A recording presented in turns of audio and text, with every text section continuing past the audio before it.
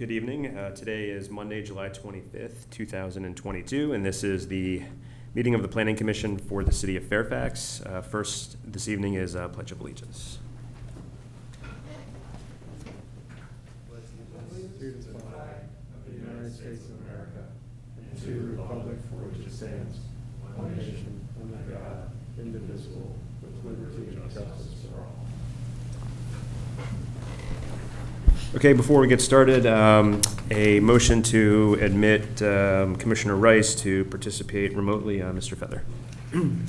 Mr. Chair, I move that in accordance with the Planning Commission adopted policy, that it is permitted by code by the Code of Virginia, Section 2.2-3708.2, to approve the request from Planning Commissioner Matthew Rice, properly submitted in writing prior to tonight's meeting, for remote participation, subject to the requirements outlined in the Planning Commission adopted policy and applicable in all or portions of the Planning Commission meeting of July 25th, 2022.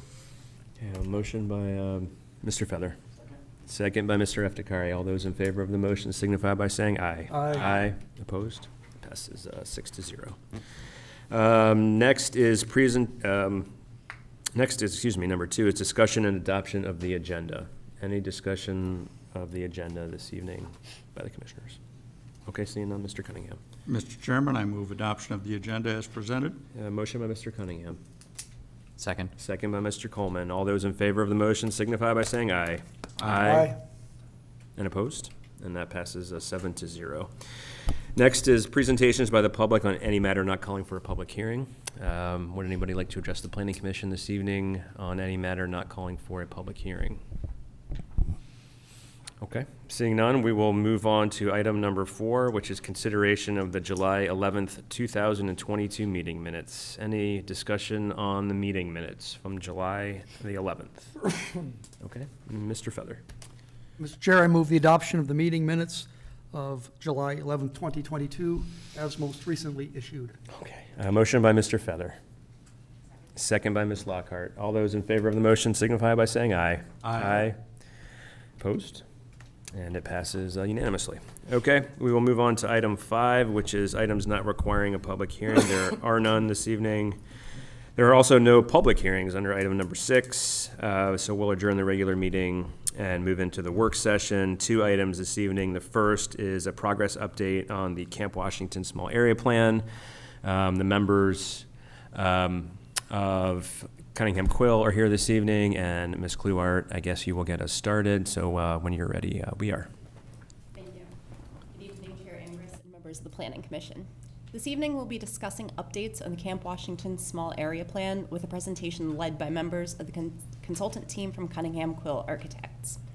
In the final phase of this project, the consultant has refined their initial recommendations presented earlier in the year based on Planning Commission, Council, staff, and public feedback. This effort has culminated in a draft plan that includes final recommendations on guidance for private development and public investment in the study area. At tonight's work session, the consultant will present the recommendations included in the draft plan, as well as summarize the background information that informed these recommendations. Overarching goals for the study area and the recommendations for both the land uses and the transportation network improvements that will allow the city to reach these goals will be presented and discussed as part of this presentation. The plan will continue to be amended in preparation for public hearings with the Planning Commission and City Council in September, where it will be considered for adoption. With that, if there are no questions for me, I'll pass it over to Lee Quill from the Cunningham Quill team for this evening's presentation.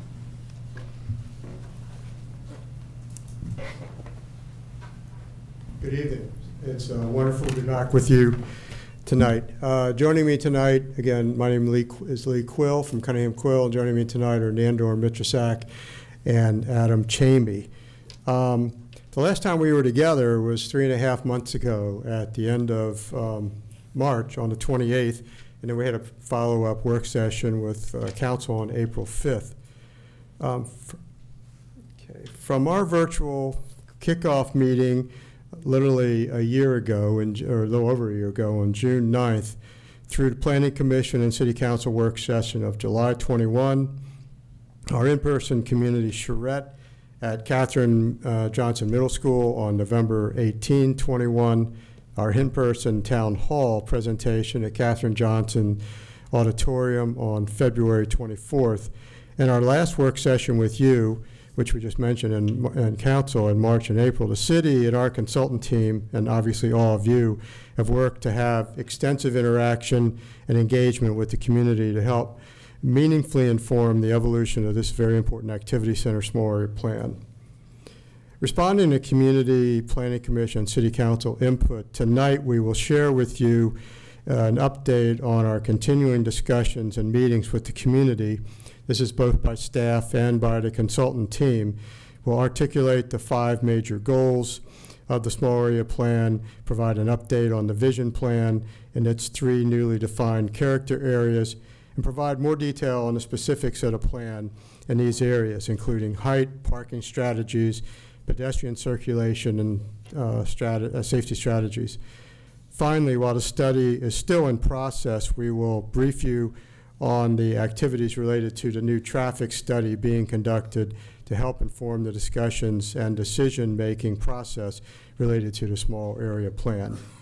One point of reference for you all tonight, our team member Aditya Inamdar, our transportation, bike, and pedestrian colleague with Kittleson, is unfortunately unable to join us tonight because he's ill. You can imagine why. So we will answer the questions and his area of expertise as best we can. We'll be taking the notes down, and if we can't give a clear answer tonight, we will make sure we get that back to you. I will now turn the discussion over to Nandor and to Adam to take you through the above noted information. And we'll be back for questions at the end of the presentation. Thank you. Nandor? Thank you, Lee, and good evening.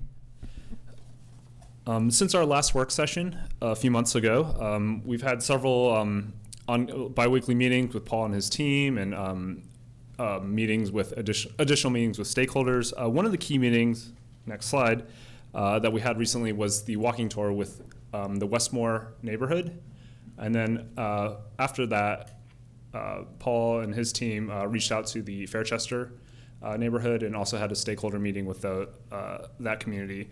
And we really wanted to, as we refine the report and kind of think about a lot of the details, we wanted to have a good relationship with the communities, with the commercial property owners, and just kind of have our feet on the ground and kind of think about some of these details and kind of imagine how they play out in the future.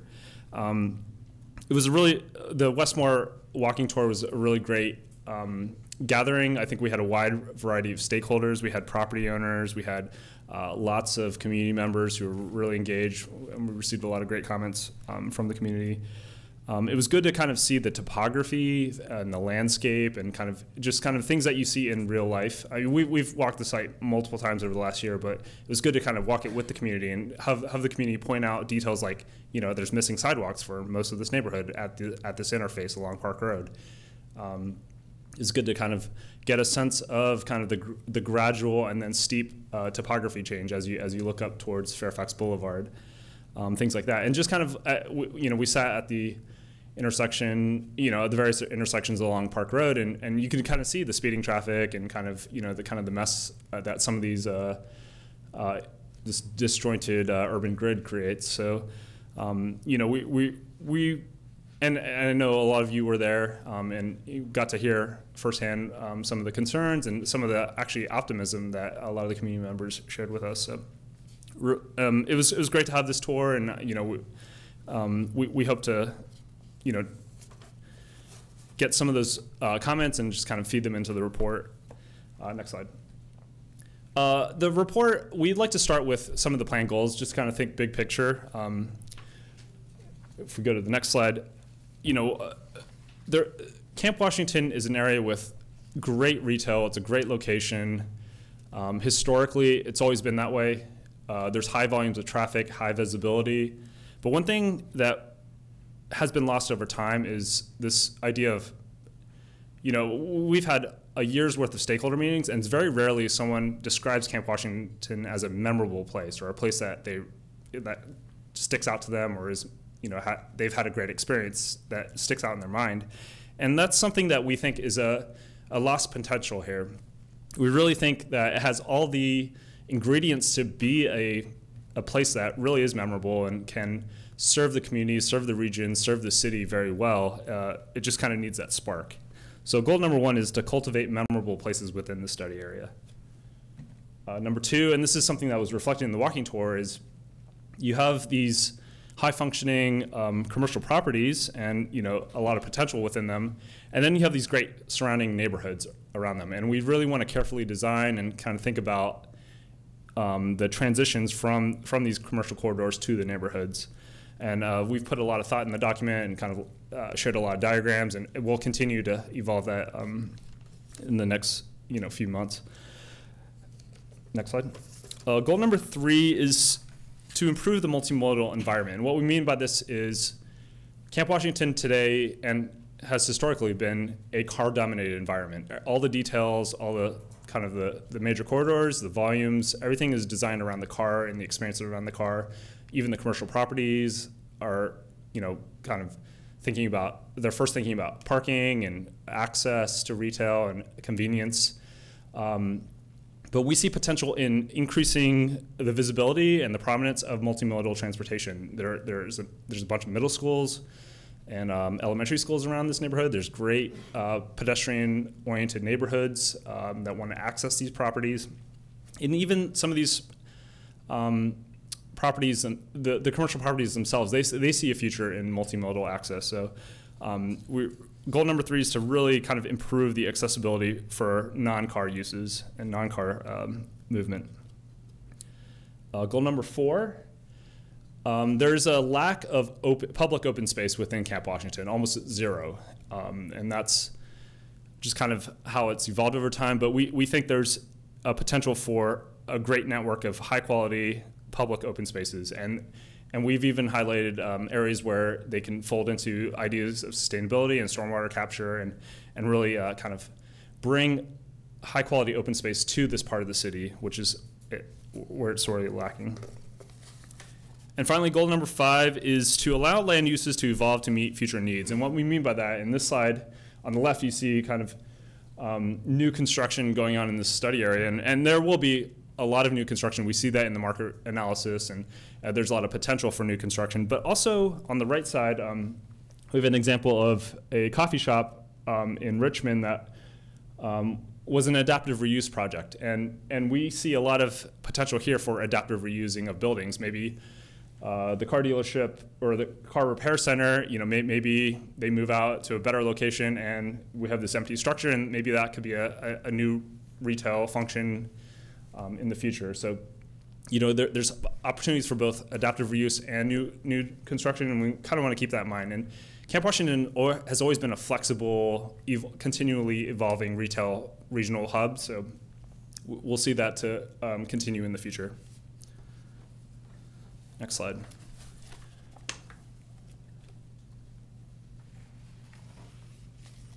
In the final report, we focus on 3 character areas, taking this rather large study area and subdividing it into 3 focus areas. We have Fern Street Triangle to the east, and this is kind of anchored on some of the larger commercial properties that are around around Fern Street, Lee Highway, and Fairfax Boulevard. To the north, we have the Cutner Park Hub, and these are commercial properties that are kind of surrounding Cutner Park, which is kind of a great city resource and has great location. It's next to the middle school and some public resources, but these commercial properties today kind of turn their backs to it, but that will change in the future, and we see a lot of potential there. Finally, we have Germantown Village. This is kind of the interface between the city and the county.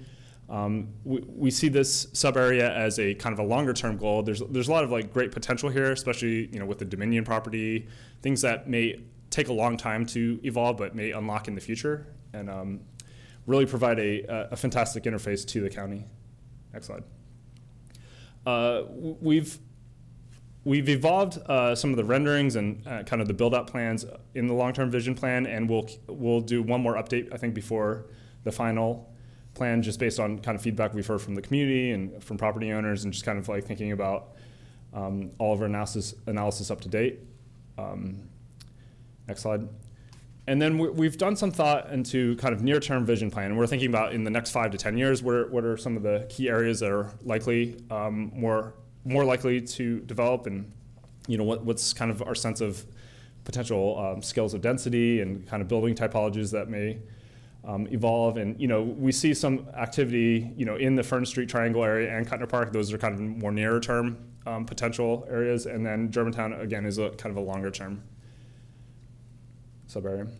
So with the Fern Street Triangle, it's really focused on Fern Street, which is currently, kind of a disjointed road, but we see the potential of really stitching together the residential neighborhoods to the north and south of Camp Washington into the kind of the heart of the study area. And there are a lot of commercial properties that are that have stakeholders that have been involved with the plan. They're thinking about the need of public open space, the need for multimodal transportation, and we think there's kind of a potential here for creating a center for Camp Washington, something that is has maybe a central plaza or some kind of public resource that people can walk to, walk their families to, walk their kids, and have a memorable place right in the center of Camp Washington.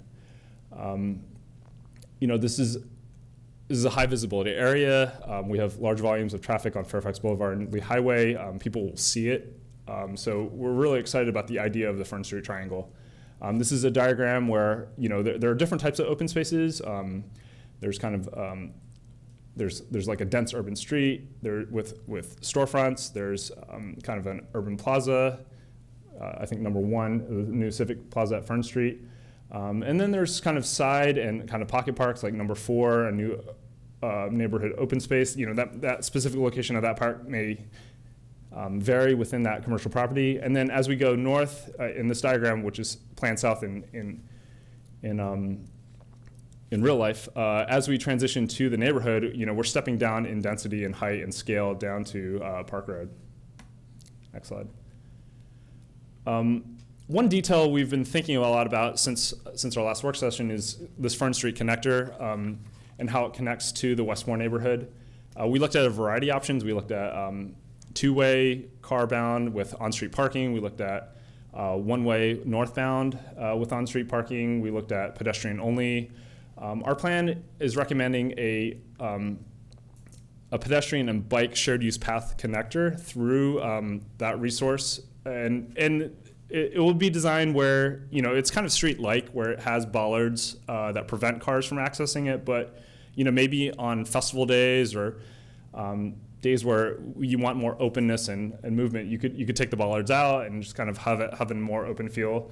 But really the important thing with Fern Street is having a strong bike and ped connection to the heart of Camp Washington and this network of great open spaces. This can evolve in the future. We're excited about kind of having the first step of connectivity for the Westmore neighborhood. And this is kind of where we've landed so far. The next sub-area is Cutner Park Hub.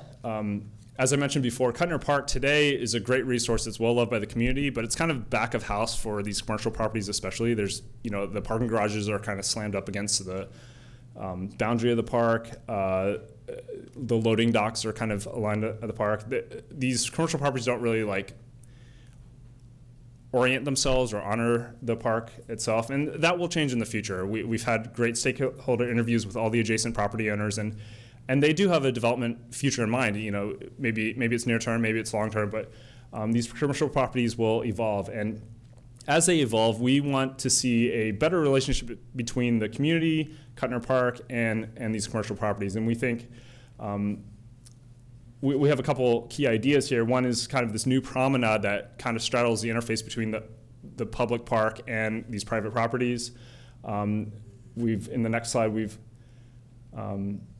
shown a street section of how that could work with this promenade, where we have mixed-use buildings and then active storefronts or active ground floor uses with ample sidewalks and active frontage, and then this kind of alley or this promenade kind of feel, really opening up to Cutner Park, and especially from kind of Fairfax Boulevard, Lee Highway, Germantown Road, having corridors of view and access to Cutner Park, as opposed to closing it off, which is the condition today.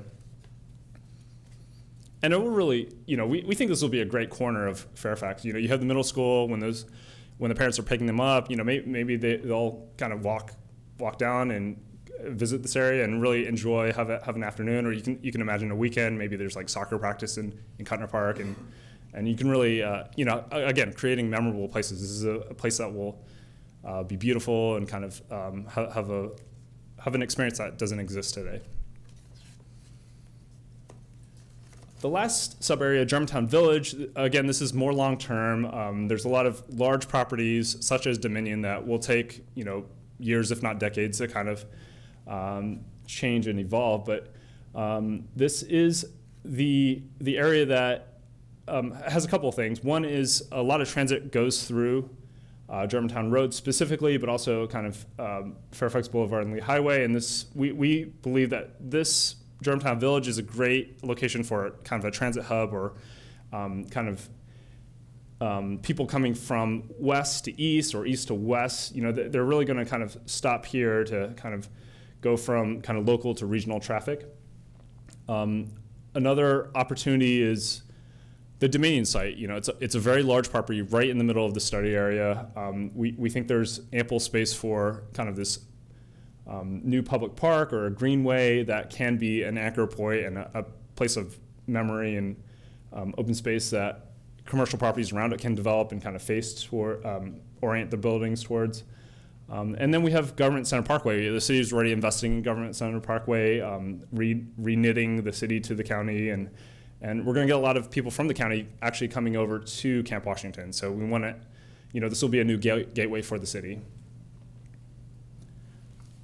Another thing that we've been really working with Paul and his team, and just kind of working with the community, is building heights. And building heights is a pretty poor proxy for density, but it is something that people kind of pay a lot of attention to.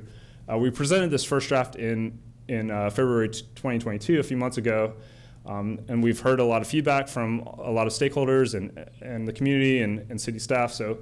And the next slide, we've refined some of the building heights. I think the core idea is here that within the triangle, we have kind of the 7-story max outside of the the areas around the cemetery. And then as we go from this core triangle area out to the edges, we're stepping down in height.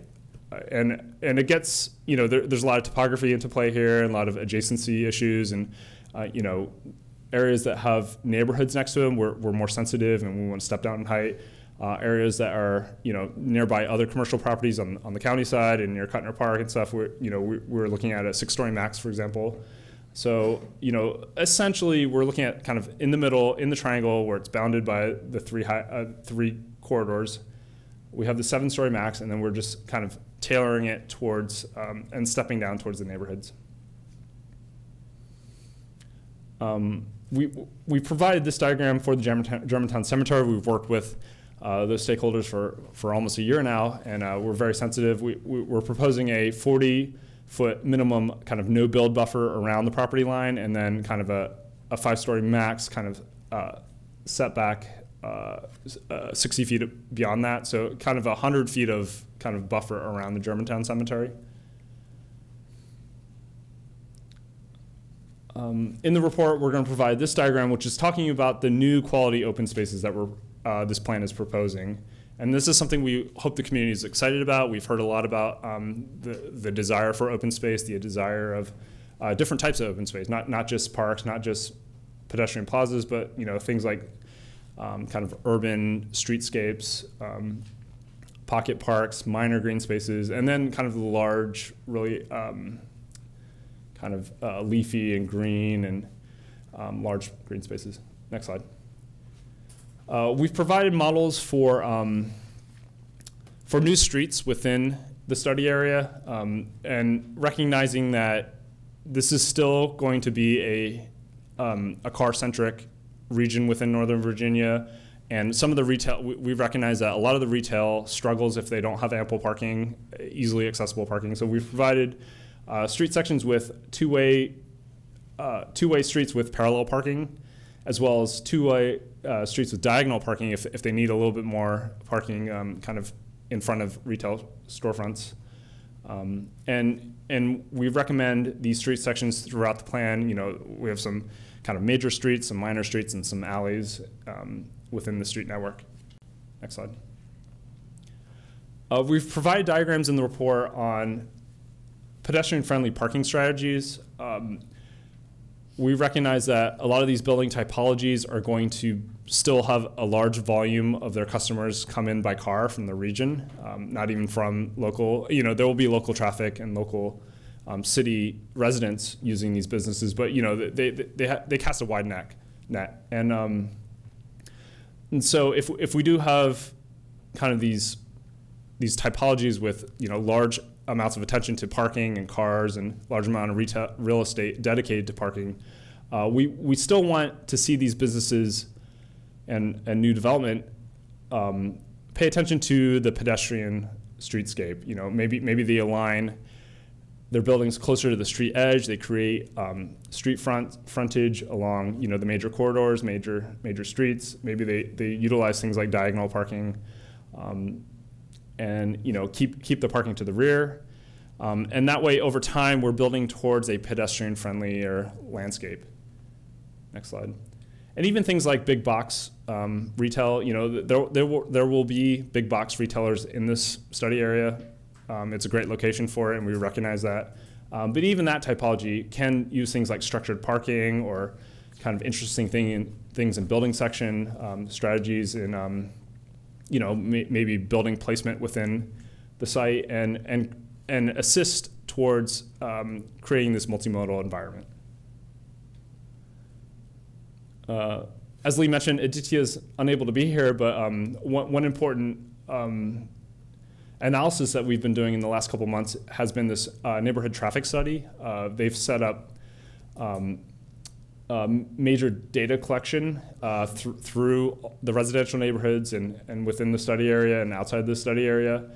And some of the conclusions are here, and we'll have a full kind of report with all the raw data for you to look at in the final report.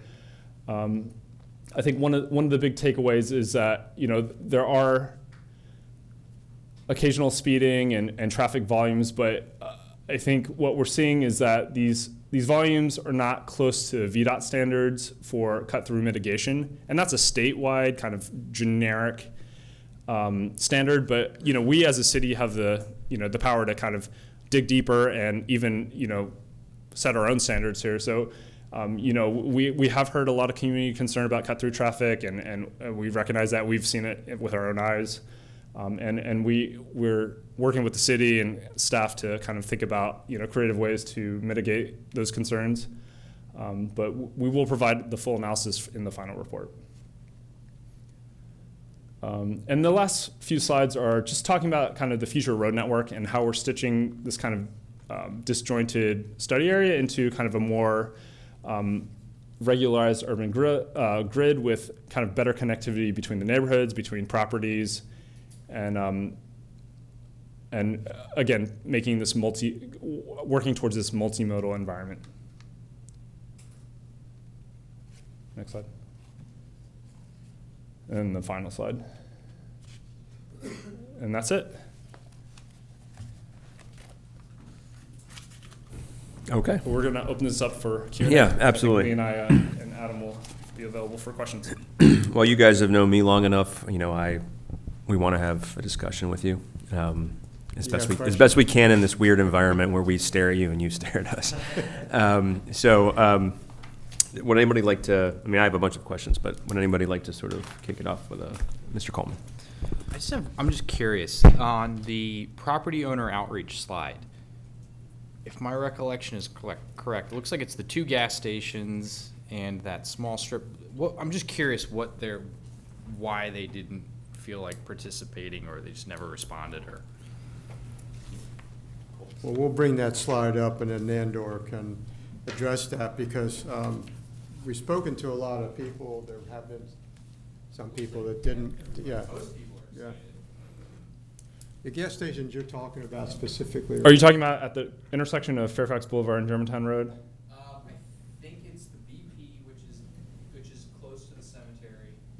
Oh, yeah. That Shell station that would be right behind kind of where the Chipotle is. Mhm. And then I believe the other one next to that is the kind of that small strip mall where Epicure was. Right. And the dry cleaners and the vacuum thing. And we actually, it's not just Fairfax or Camp Washington. We see this a lot in a lot of plans where a lot of these gas stations have very complex ownership, and, Yeah. and they're, they may be owned by a absentee landlord in, Texas or North Carolina or whatever. And it's, the city works very hard to try to reach out to them, but it's like kind of a maze of who actually owns it and how can we, reach that person. And we have, Paul, I don't know if you have any insight on kind of reaching out to those specific properties, but we reached out, we did our best to reach out to them. And I think we see this a lot in a lot of plans where the gas stations are notoriously hard to just find. Mm-hmm. And even if you physically walk there and try to ask for the owner, you can't get them. So You'll get a P.O. box somewhere. so that's a generic answer. I don't know about specifically if you have any insight, Paul, on. Not necessarily, just to provide a little background about the information that we were able to provide. And the information we have that we can share with them isn't always the correct information you need to reach the owner. We have our real estate database, but that's often just a P.O. box somewhere. We don't have a contact name or anything like that. In some cases with these property owners, we've had people who have reached out to us in the past. We have property owners who have been through land use cases. We've had some kind of reason to contact the city in the past. In those cases, we did have a contact for them, and so we shared that with the consultant. So the majority of those is where they were able to get a hold of somebody. Okay. It's the ones where we just haven't had the communication in the past where we weren't able to do it. Cool. And sometimes when they go on the market, that's when you finally find Yeah. out. So, and I think that is the case with one or two of these properties. They might be up for sale. Thank you. So there's nothing to read into it but the type or We the did use not type. exclude gas stations specifically, no. No, I mean, I guess We what I tried to meant was reach out to I'm looking here and I see gas stations, banks, and fast food restaurants. Yeah. Which are the hard ones to.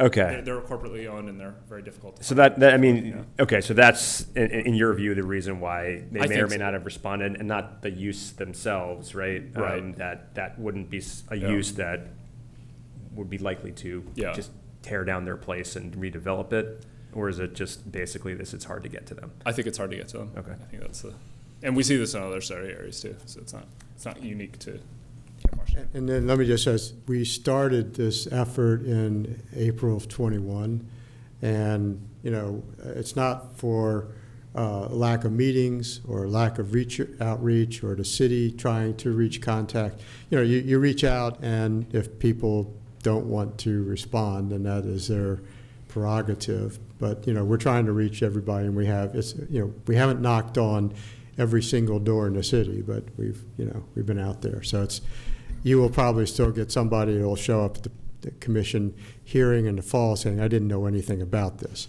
That's a normal, someone will have missed it, but, Yes, it happens in every case usually. Okay, Mr. Coleman, any other questions? Okay. Other commissioners? Mr. Feather?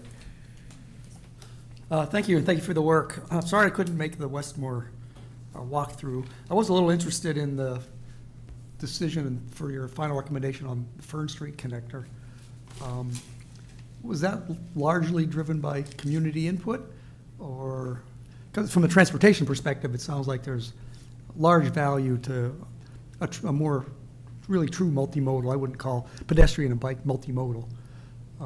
I was always been intrigued by the one-way out concept, which might mitigate some of the concerns for cut-through traffic. I don't know if the cut-through traffic's likely or not, considering the street configuration. Yeah, I'll there. let But Nandor you and were there Adam and I wasn't, so. get into more detail, but as you know, as it continues to come in, there is a little bit of a diversity of opinion on what should happen there in the Fern Street connector. Westmore, obviously, there was more people that were concerned about traffic cut through, so they would like to see more pedestrian. City around that, more people would like to see a connected network of streets and things. So Nandor can go into more specifics from the latest community meeting we have, but But what we're trying to do is build in flexibility for you and council as you're listening to this. First of all, information, and there will be that diversity, so it's not going to be, overwhelming in one or another. But what you need to be able to have as a city is flexibility for change over time without major upheaval. So right now we're showing a narrower road with bollards and walkway, and Nandor can take you back through that. There's a potential for widening that and making it still pedestrian, but then allowing it for it to convert at a later time. Or what we like to see a lot of times are pilot projects where Nandor had mentioned a bit about, a festival or something like that, or some activity here in the city, where you can do a pilot program. Maybe you open it up at different times of the year for a period of time, and then see what the traffic really is. What's it like in summer? What's it like in the fall, etc. But still and then close it back down with the bollards, so you can get real-time information to help the community inform what happens on Saturdays. Is there really cut-through traffic there, or not, or certain rush hours? So we would like to build in the flexibility. So if you guys think we ought to widen it a little bit, or something more than what we're doing, please advise us on your thoughts. But that's where we are. Nandor, anything you want to add? Lee, I think you summarized it pretty well. I think the Kittleson team, they've done a lot of analysis now, and they have a lot of real-time data on the volumes and kind of the wide range of users in that area. And I think even their analysis, and they usually very strongly promote connectivity and having more access points. Even their analysis was a little mixed. There's some benefits, surely, and we're real. And I think as a general planning principle, we love connectivity. Even street grids, traditional street blocks. That's something we always advocate for. Opening up to vehicular traffic on this Fern Street connector, it is kind of mixed. It has benefits and negatives, and we're not, because even the transportation analysis was rather mixed. I think we settled on this. We felt, number one, most strongly about getting better connectivity for the pedestrians and bikers from Westmore neighborhood over to these commercial properties. That's kind of the number one core principle. And, we can evolve this over time. Maybe this is more incremental change, and, for the next 10 years, it's kind of the strong shared use path connector that can be opened up during special days or special moments. And then in the future, maybe the community and other stakeholders feel more comfortable opening it up more. But, we feel this is a good first strong step for this connector. Thank you. One of the other transportation-related questions I had, you didn't discuss it this evening. We talked about it last time, and I had at least a thought.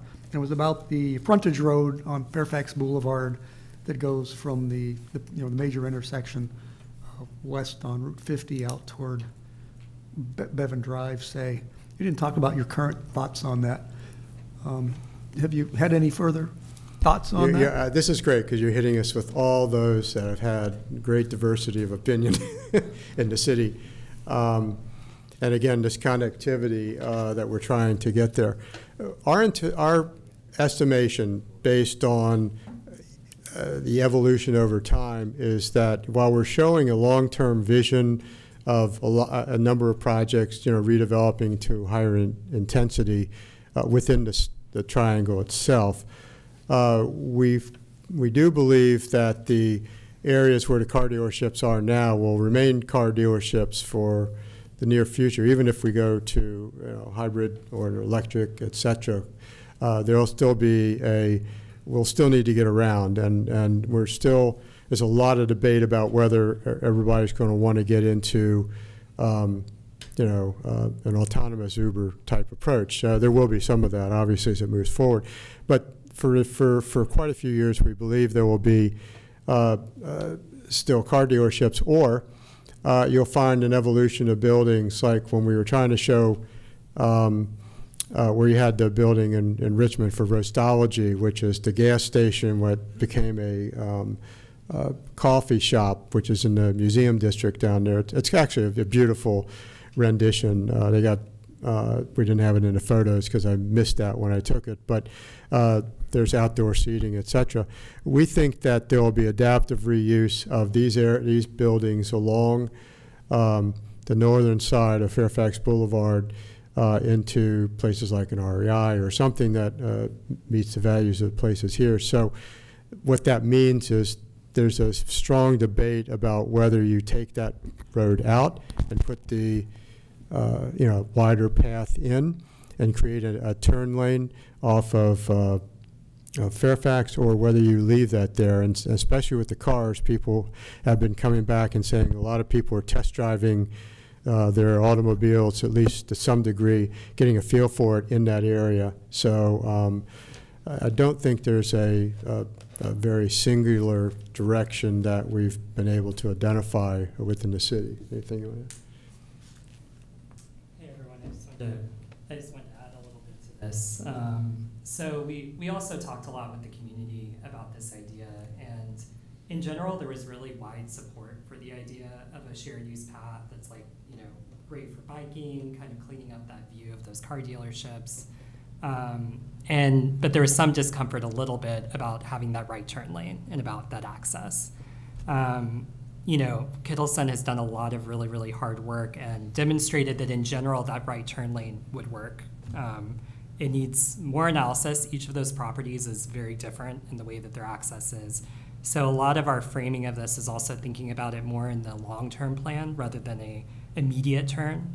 As Lee mentioned, with the redevelopment of some of these shopping centers, there's going to be more and more opportunity to do this. But a big part of it is about doing it right and doing it with further study and in concert with maybe one of these, at least one or two of these being redeveloped. But in general, I think it's something that we feel pretty strongly should be in this plan in some form, and we're kind of grounding it in that kind of long-term Adam, plan. do you mind pulling up the slide? Yep. This is should be on the board right now, the section of the linear park with the right turn lane and then the existing condition as well. So I think one thing that all stakeholders and all the participants of this study can agree is that this access lane is kind of underutilized. It's a lot of space, and it's kind of a waste of space in kind of if you observe the daily use and just kind of what it represents and what it does in reality. And we strongly believe, and we've provided and recommended this in the plan, is over time converting this into kind of a greenway for the community that provides better connectivity. It's free land. We should use it. And Kittleson has demonstrated, like Adam mentioned, that by adding this turn lane onto the boulevard, we can kind of mitigate any, if most, traffic kind of transition issues and kind of access to these properties. So we have provided the vision. Again, we think this is more of a long-term. This is not kind of a near-term, we have to do this right now type of idea, but we've provided and recommended this in the plan. Hope that's clear. Yeah, because the idea that struck me last time that I'd mentioned, that making this multi-use vehicular, but one way from like where the mattress warehouse is out to Bevan, and still providing some place for the car carriers to be, Right. but not make it a full two-way like it currently is. Adam, I do we think show you'd probably leave it multiple two-way options? from that point east to service all those other businesses there. I see if that's a valuable entrance point, but anyway, you still might want to entertain that idea.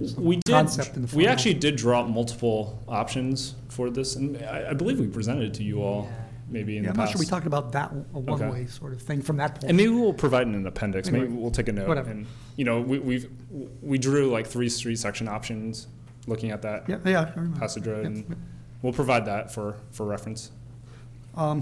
You also showed some diagonal parking options. Do you have a concept of where those might be? From a traffic standpoint, those can be disruptive depending on the kind of road they're on. Which Sure. people back I mean, in they're not going to be on and a bit of a Fairfax safety Boulevard issue. or the main arterials. These will be kind of I think in our road network, the red streets, which are kind of Okay. not the primary arterials, but maybe the Okay, main I'll go retail back and look at streets. the map then. And that's a concession to kind of, the car nature of Northern Virginia and, kind of, we've seen in some areas even within the study area, if you don't have quick, accessible parking, that those retail storefronts die. Like that use just is not viable. And we recognize that. And, you know, our economists are mindful of that as well, so.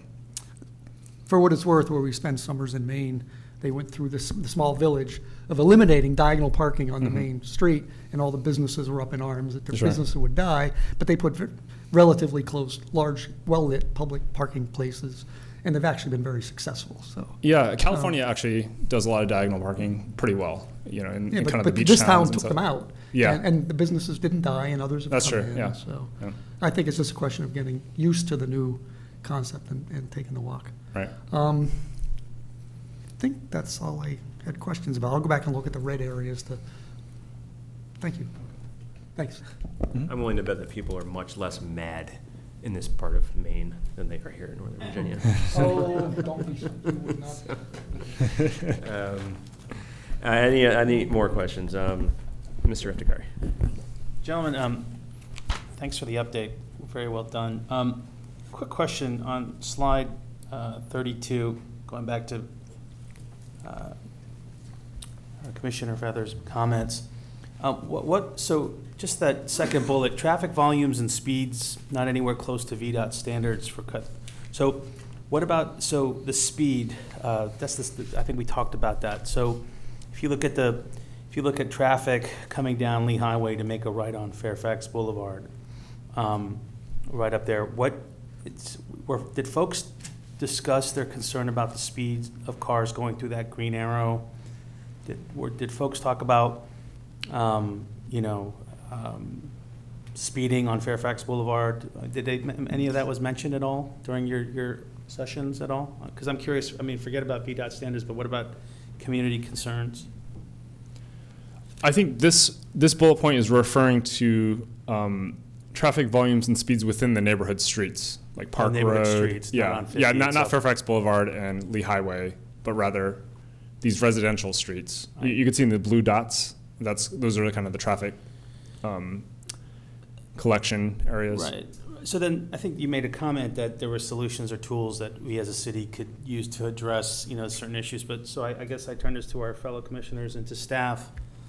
What tools do we have or solutions do we have for traffic and safety issues? I mean, because I'm dealing with it personally in my neighborhood, and it's almost as there's nobody really wants to step up. I think it's almost as folks are inept in terms of actually putting down some type of solutions. So before we start another issue here, what solutions do we have? What tools do we have? Can we say as a commission, there are some issues here that we need to engage somebody, some department, because someone may get killed? I mean, I'm just putting that out to everyone here. I mean, does anyone? And actually, this is a really good conversation. And Adam had a really insightful conversation about Park Road and kind of how it has some blind corners. And it's just kind of unique to Park Road itself. That was kind of the poster child of some of these traffic speeding cut through issues. Mm-hmm. We had property owners that live on the corner of certain intersection, and they sit on their porch and they watch. They're telling us every day they see people speeding through their neighborhood, and just kind of sit here and I see it every day. It's like it's real.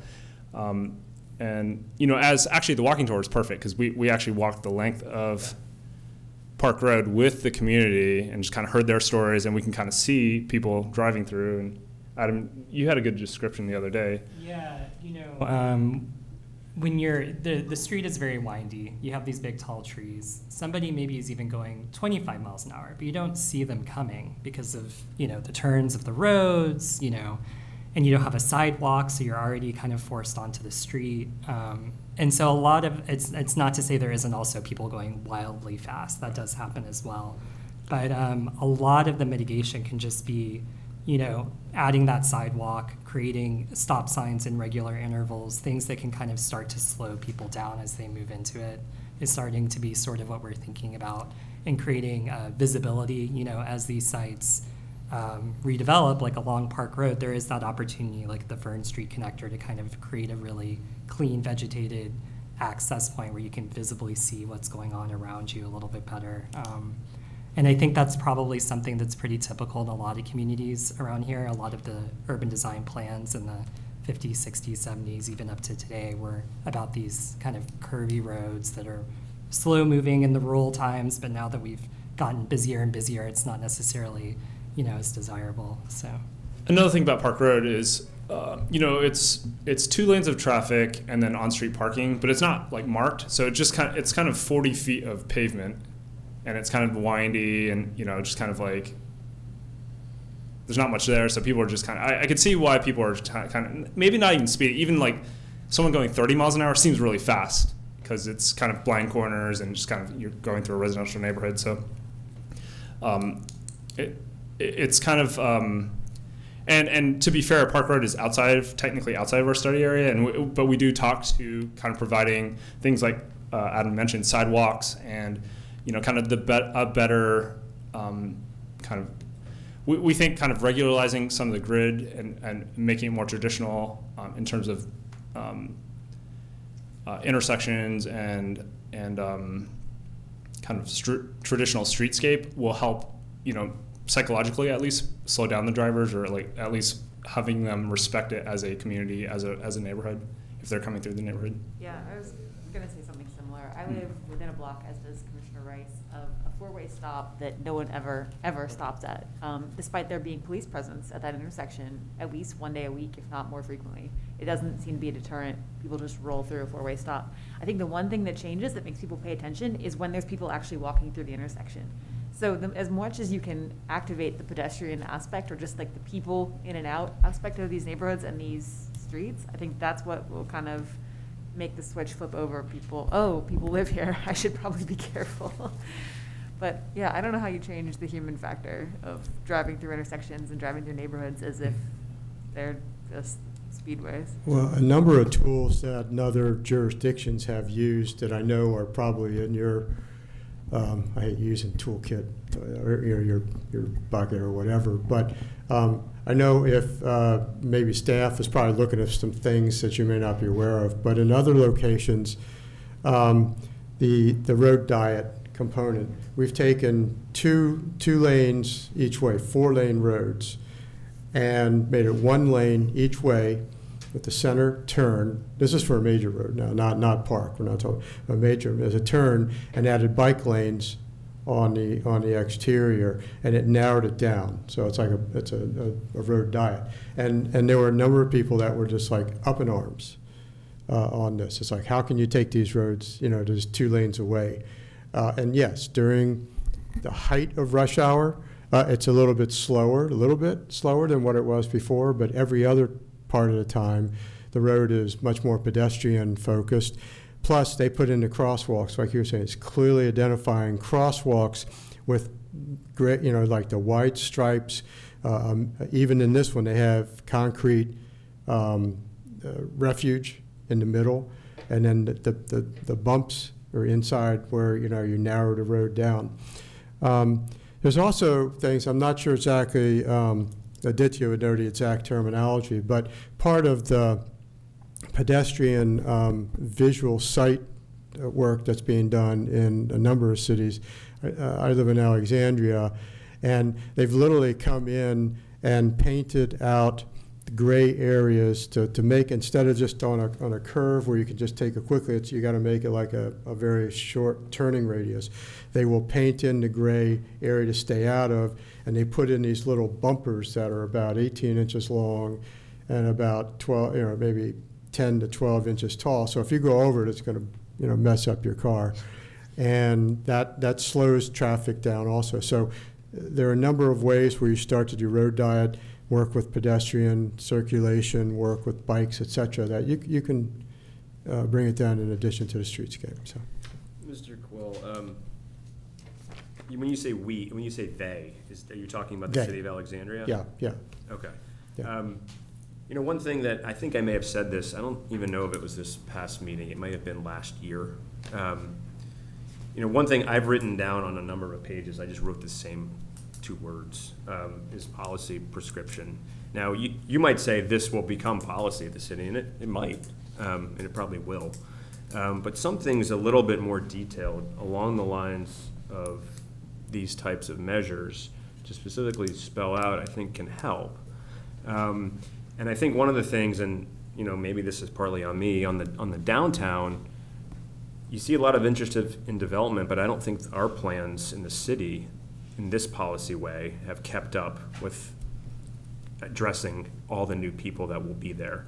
Because there is just a ton of speeding, and it's not going to go away until the cars are physically constrained in a way that Mr. Quill just described, at least to me. I'm not an auto expert, but it's not really like rocket science like that.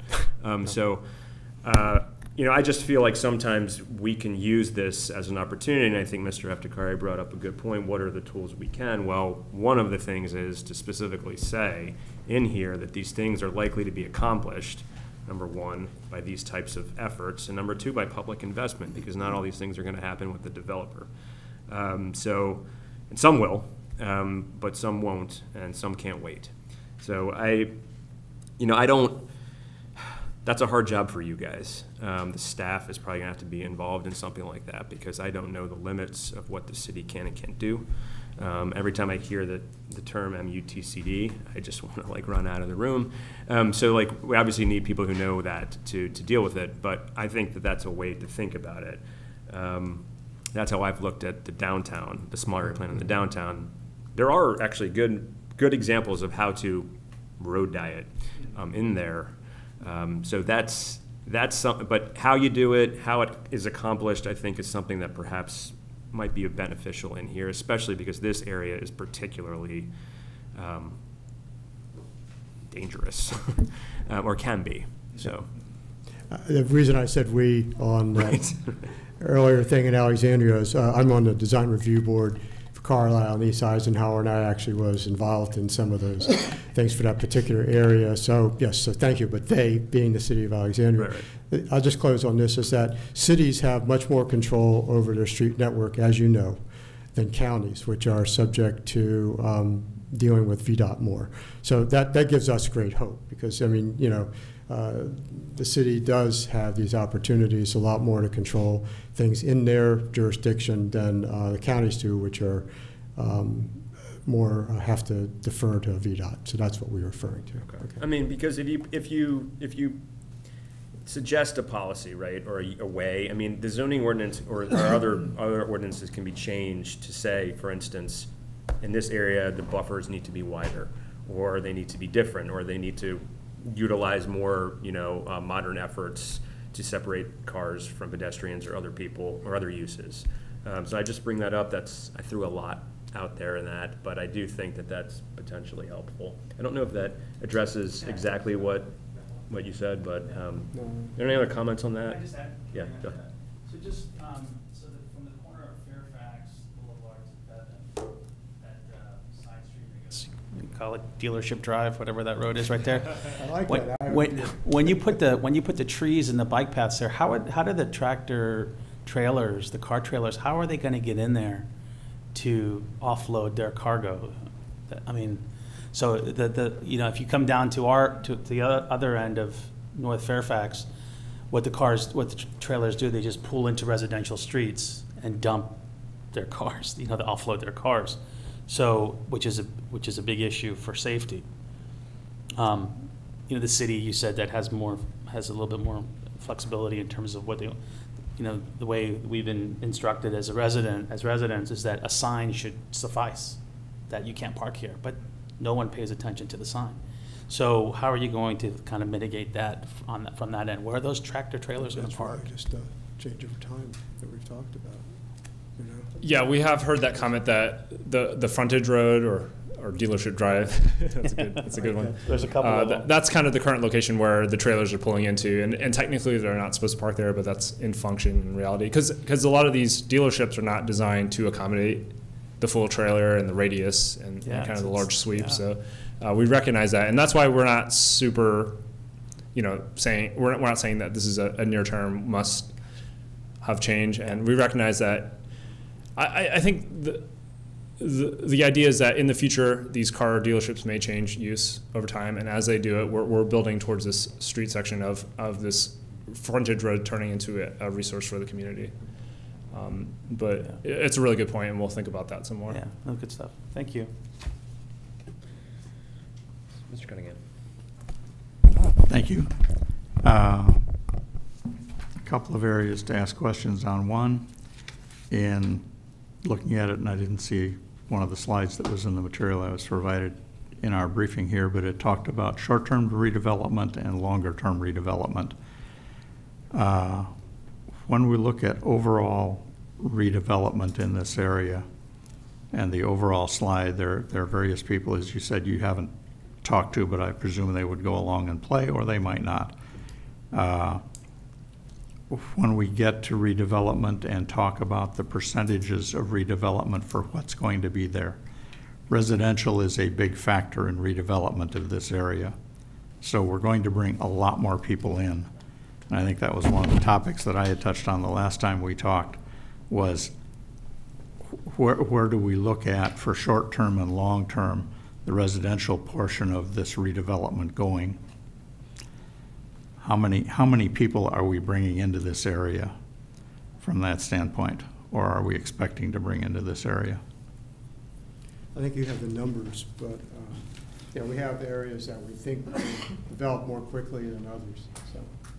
Yeah, I think in general we're seeing a lot of interest in residential uses coming here. You know, there's not a lot of rental properties within the city in general, and especially in Camp Washington.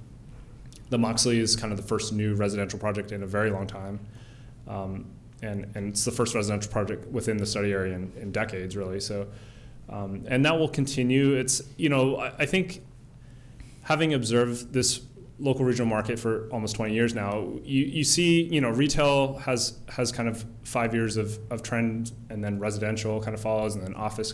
You know, there are different phases of the real estate market. Right now, there's a regional housing shortage.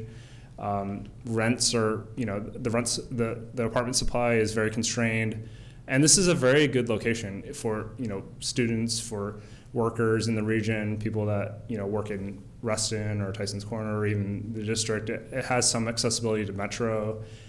So, you know, Camp Washington is a very strong area for residential mixed-use uses. And I think in broad terms, what we're seeing in the near term is a strong residential demand.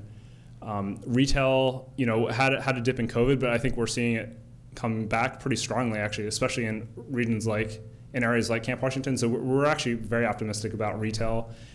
It may not, like, in total numbers, rise quickly, but it will stay the same or increase over time, and it will evolve. That's kind of the key thing. These, you know, adaptive reuses, new construction, reskinning of some of these older properties. Office, you know, I think the office market with COVID and working from home, that's kind of on a downswing regionally, not unique to Camp Washington, but, you know, I think we'll see that trend play out here. But then there are special uses like industrial or kind of unique cases that you could see easily playing out in Camp Washington. So you're right. Kind of in general, we're seeing a lot of demand right now today in 2022 for residential, and that will continue in the next 5 years. And we're optimistic about retail. And you know, the hotels may stay or leave. It's not going to be a strong hotel market right now because there's a lot of regional competition, but we do see a place for hospitality within the region, maybe one or two new hotels. I think, just to be very clear, that's why we have a near-term and a long-term vision, because it'll take a while to get to the long vision if you ever get there. Because what happens is, as you know, the wonderful thing is, you know, we always talk about this in a statement I like to make, is like, you know, growth will happen. It can either shape you or you can shape it. So what Fairfax is doing in this area of the city is trying to shape and guide through thoughtful dialogue with community and decision makers where we go, what it is, how it works, et cetera. That's what these small area plans are about. So by doing that, you set the vision out there, and that starts to spark people. In plans that we and I have been involved in over 30 years, there's a plan that I was involved in the early 90s. And I remember my little diagram that showed axon of where all the development would happen. And a lot of areas didn't develop. But within the last 3 years, 5 sites that were never envisioned to go for, you know, quickly have all of a sudden popped up. There was a critical mass that started to turn. So I think what you'll find here is you'll find retail developers or retail owners of property take a look at a site and say, hey, can I work with maybe doing a piece of infill on a portion of that and still keep my retail going? Because it's income producing and desired. So there may be incremental changes, as we've talked about, and then eventually, as things start to mature and they see where it's going to go, it'll happen. So there are a number of sites that people we know are starting to think about or looking at that I'm sure you'll be hearing about soon, which has been sparked by this whole process. So that's actually exciting. That's what you want. Okay. I gather what you're telling me is we're going to have a lot more people living in Camp Washington's area. And as such, that's, I guess, good news in the long time. As it was described 25 years ago in the 2020 plan that was done by the city and some things along that line. Discussion was back and forth, and you were going to have to bring people in these areas to provide the client base for much of the retail that's going to occur, and then other portions of that will migrate in to use good retail. Mm-hmm. So with no people there, you're not going to get the retail and everybody coming in, but with people there, you'll get both migration in and local, and that makes it successful. So some of those principles carry on for a very long time in going there. I guess flipping from that, one would be quantity of who and how that's going to go, that would be interested in a little more of, to see who and how as it goes short-term and long-term, because this is one portion of the city where there's a lot of interest in residential development. In fact, as you know, we've been talking about affordable housing for a long time. More recently, as you're aware of Alexandria, they're talking about mid-level housing and how do we get more of that. So housing is an issue that's here to stay, and we have to deal with it going forward. When we look at transportation, and I realize that the expert isn't here tonight, I know there were studies done on transportation on Fairfax Boulevard, on Lee Highway, and this program will be dated very quickly when that name is changed right after you publish it and it comes out new. Sure. And things along that line. But when we look at the major road structure in there, Germantown, Fairfax Boulevard, Lee Highway, we have transportation studies pre-COVID as to how busy it was. Mm-hmm. Do we have any that are relatively current to say what impact has COVID had with the major changes that have gone on in the last 2 years? Is the traffic down substantially on those major roads as we're looking forward? And what might the impact be going forward if we're going to bring a lot of people in there to get into the safety measures to make that area safe? Right now, I don't believe you've got many pedestrians along any of those major roads mm-hmm. on a given day. You have a few that are back in there, but if you're going to bring a lot of people in and make it walkable and accessible and bikeable, mm-hmm. then they're going to want to cross the major roads in that, so that transportation study, I feel, is critical to who and how it's going to redevelop in the way we would like it to redevelop. It will redevelop, but may have unintended mm-hmm. consequences otherwise. You touched on a lot of really good topics, and we'll forward your question onto the Kittleson staff and kind of get their response. I do want to say, and this is something we've talked about a lot, is Camp Washington right now today has a lot of single-use properties. In fact, when you look at it in totality, it's a lot of retail strip centers that all have coinciding peak hours. Like on a Saturday morning, it's everyone's going to the Walmart, they're going to the kind of the Aldi, the major strip centers. And I think by bringing in, and in the near term, maybe we'll see 1,000 units in the next 3 to 5 years come in, residential units in a mixed-use kind of format. Those users have a different peak hour system. They have kind of mixed-use communities have a unique attribute where the traffic patterns don't have kind of these high swings in traffic volume, but rather they're kind of more tightly regulated. Like the office users are different from the residential users, or different from the retail users, and when you add that all up, it kind of evens the traffic flow out. So yes, theoretically you have more people there, but it actually has a more balanced traffic flow. And that's something Kittleson has talked about, and I think they write in the report, and right to that point. much of that, I think, will be impacted, along with those roads being major transit roads because of the area. And you have an accident on 66, and all of a sudden you find all of those people coming out and using these roads. Yeah, we think, so the Moxley has 400 new units, and we think about, they're in the middle of the triangle. Right. Those kids are going to the middle school, or, you know, going to the community, going to the dog park. You know, those families are walking around. That's, you know, as these properties within the triangle develop, your point is well taken. We need to design these crosswalks, these, you know, kind of just think about the pedestrian quality and safety. Yeah, that going forward. The city of Fairfax has typically felt it was a small town and wanted to maintain that kind of atmosphere. In much of what we're doing in the study and the report, I see the word urban. And the word urban to me is not small town. It's dense. It's multi-purpose, multi-function, residential, and that closely packed, much as many European cities are, where you've got a whole lot of stuff and you get out of town and you've got a lot of rural area around it. I'm not sure where we're headed in that, but my sense is that because of our geographic location close to DC in a rapidly growing economic area, we are headed toward urban, even though we like to use small town. So the density we're talking about is headed toward urban densities, at least in these 5 areas. And by developing these 5 areas in town, we may be able to keep some smaller density in Old Town and some character, as opposed to rebuilding the whole thing, trying to depend on 4 historic buildings that we're going to have parceled out. Much like going to the Alamo in San Antonio, when you hear the stories of the Alamo, you're awed.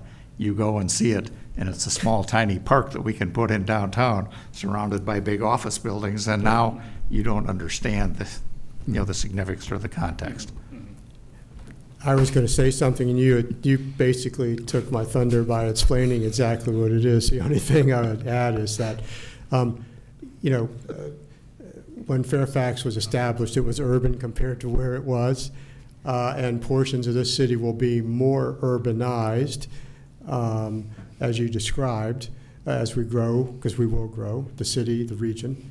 Again, how do you shape that? So by going to the activity areas outside of downtown, which is a cultural hub and the arts hub, you'll be able to protect that.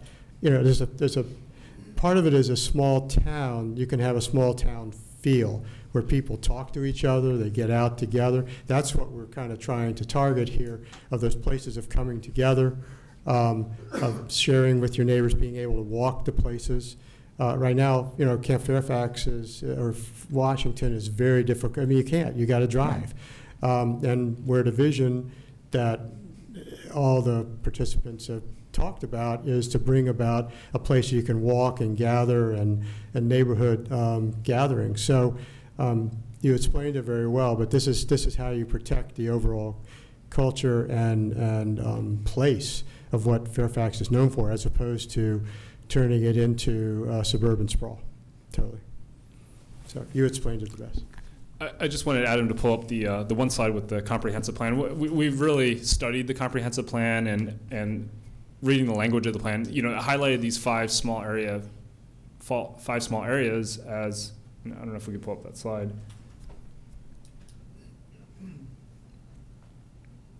The city's not big, it's kind of within the Sea of Northern Virginia. It's small, and if growth was to happen within the city of Fairfax, I think the comprehensive plan nailed it. It's these 5 purple areas that really represent they're the exciting locations, and I think if you like reduce growth in these 5 areas, it'll show up somewhere in the city. It'll probably be in places that you may not actually want this density. So, I think we've paid a lot of attention, a lot of analysis on Camp Washington, North Fax, Old Town, and those are the exciting areas within the city. And I agree with what you just said. Okay. Thank you. Thank you, Mr. Cunningham. I actually don't have anything to add. One of the big ones we talked about earlier about safety. I won't say that that's missed in our small area plans. It's not. I just don't think it's emphasized enough. Because it's very car-centric in a number of these areas, and it can be easy to say that we're interested in creating an environment that's safe for all, but it's much, much harder, that you guys noted, to do it. So I think that type of oomph, perhaps in this plan, is warranted, at least in my personal view. Do you guys have questions for us? I know that this is the last time we're going to meet before the final plan. Is that right, Mr. Nabti? Yes, that's the current plan. That's the next plan. meeting would be the public. Okay. Is there anything we didn't address you need us to? Anything like that? Paul, we had a long conversation. We had a small list of things that we wanted some discussion on. I think you've covered everything. Yeah, I think we covered everything. Okay. Yes? Okay. The only thing I would say is, obviously, a small area plan can make a lot of recommendations, but and give a guidance for where implementation can go. But again, it comes back to Planning Commission, City Council to say, this is what I want done. We can't dictate that in the plan. We can make recommendations of what should happen. But the things we're talking about on pedestrian safety, this is not the first time, Mr. Chairman, that you have raised this. I remember those discussions for Old Town and the concerns. So it's how places become urbanized with cars more than anything else. So how do you get the pedestrians safe? So I think we can add a little bit more oomph, as you said, or detail to some of these potential recommendations. But I know from our discussions with the city staff that they're involved in looking at this, and I don't know all the specifics. We don't know all the specifics. Paul could probably talk more of that, but I know Wendy and the team are looking at that. Planning is looking at that.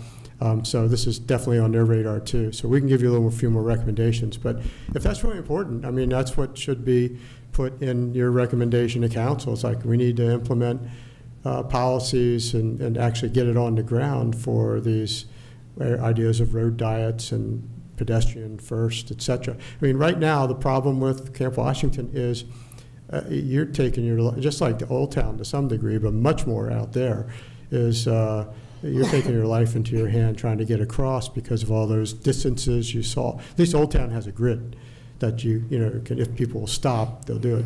We're going to create a grid out there, and that gives us great hope for the connectivity of stopping. It's getting, like you were talking, four-way stops don't always work, but other cities where they have a grid, where they have four-way stops, I mean, yeah, some people will run it, and after they get stopped by the police a couple times, it happens. And most people are respectful enough of a four-way stop because people will be crossing. So I wouldn't say they blow by it all the time. So I think otherwise, Adam, you got anything? I was just going to point out, one thing to really keep in mind is the idea of this incremental change. Doing demonstration projects, testing things out. We're really emphasizing that in this plan particularly because people can't imagine a parking lot as a gathering place, but if it temporarily becomes a place occupied by food trucks and activity, then suddenly you're like, oh, okay, this could be a place that we could go and walk to and imagine. So looking and trying to identify those moments, I think, can also start to test out those transportation concerns, can start to test out, hey, what if we did close the service road for, a week or two? Like, let's see what happens. Does it actually cause that impact that we're worried about? So I think, we're really encouraging kind of pushing those kind of ideas in this plan as well. Okay. Mr. Rice just sent me a text. He doesn't have any comments. He's listening. He's still here. But he does not have any questions or comments. So he also thanks you for that. Anything else from the commissioners before we wrap up? Okay. Thank you, Mr. Quill, Mr. Mitrasak, and Mr. Chamey. It's nice to see you guys, and I guess we'll see you in September, Right. hopefully. Thank you all very much. Thank you so much. Thank you. Appreciate it. Appreciate It's your good to time be and with you. comments. Okay. Ms. Kluart, thank you also. Okay, we'll move on to item B in the work session. And Mr. Nepti, you're leading this, right? Okay. Are you going to sit in front of us there? Okay.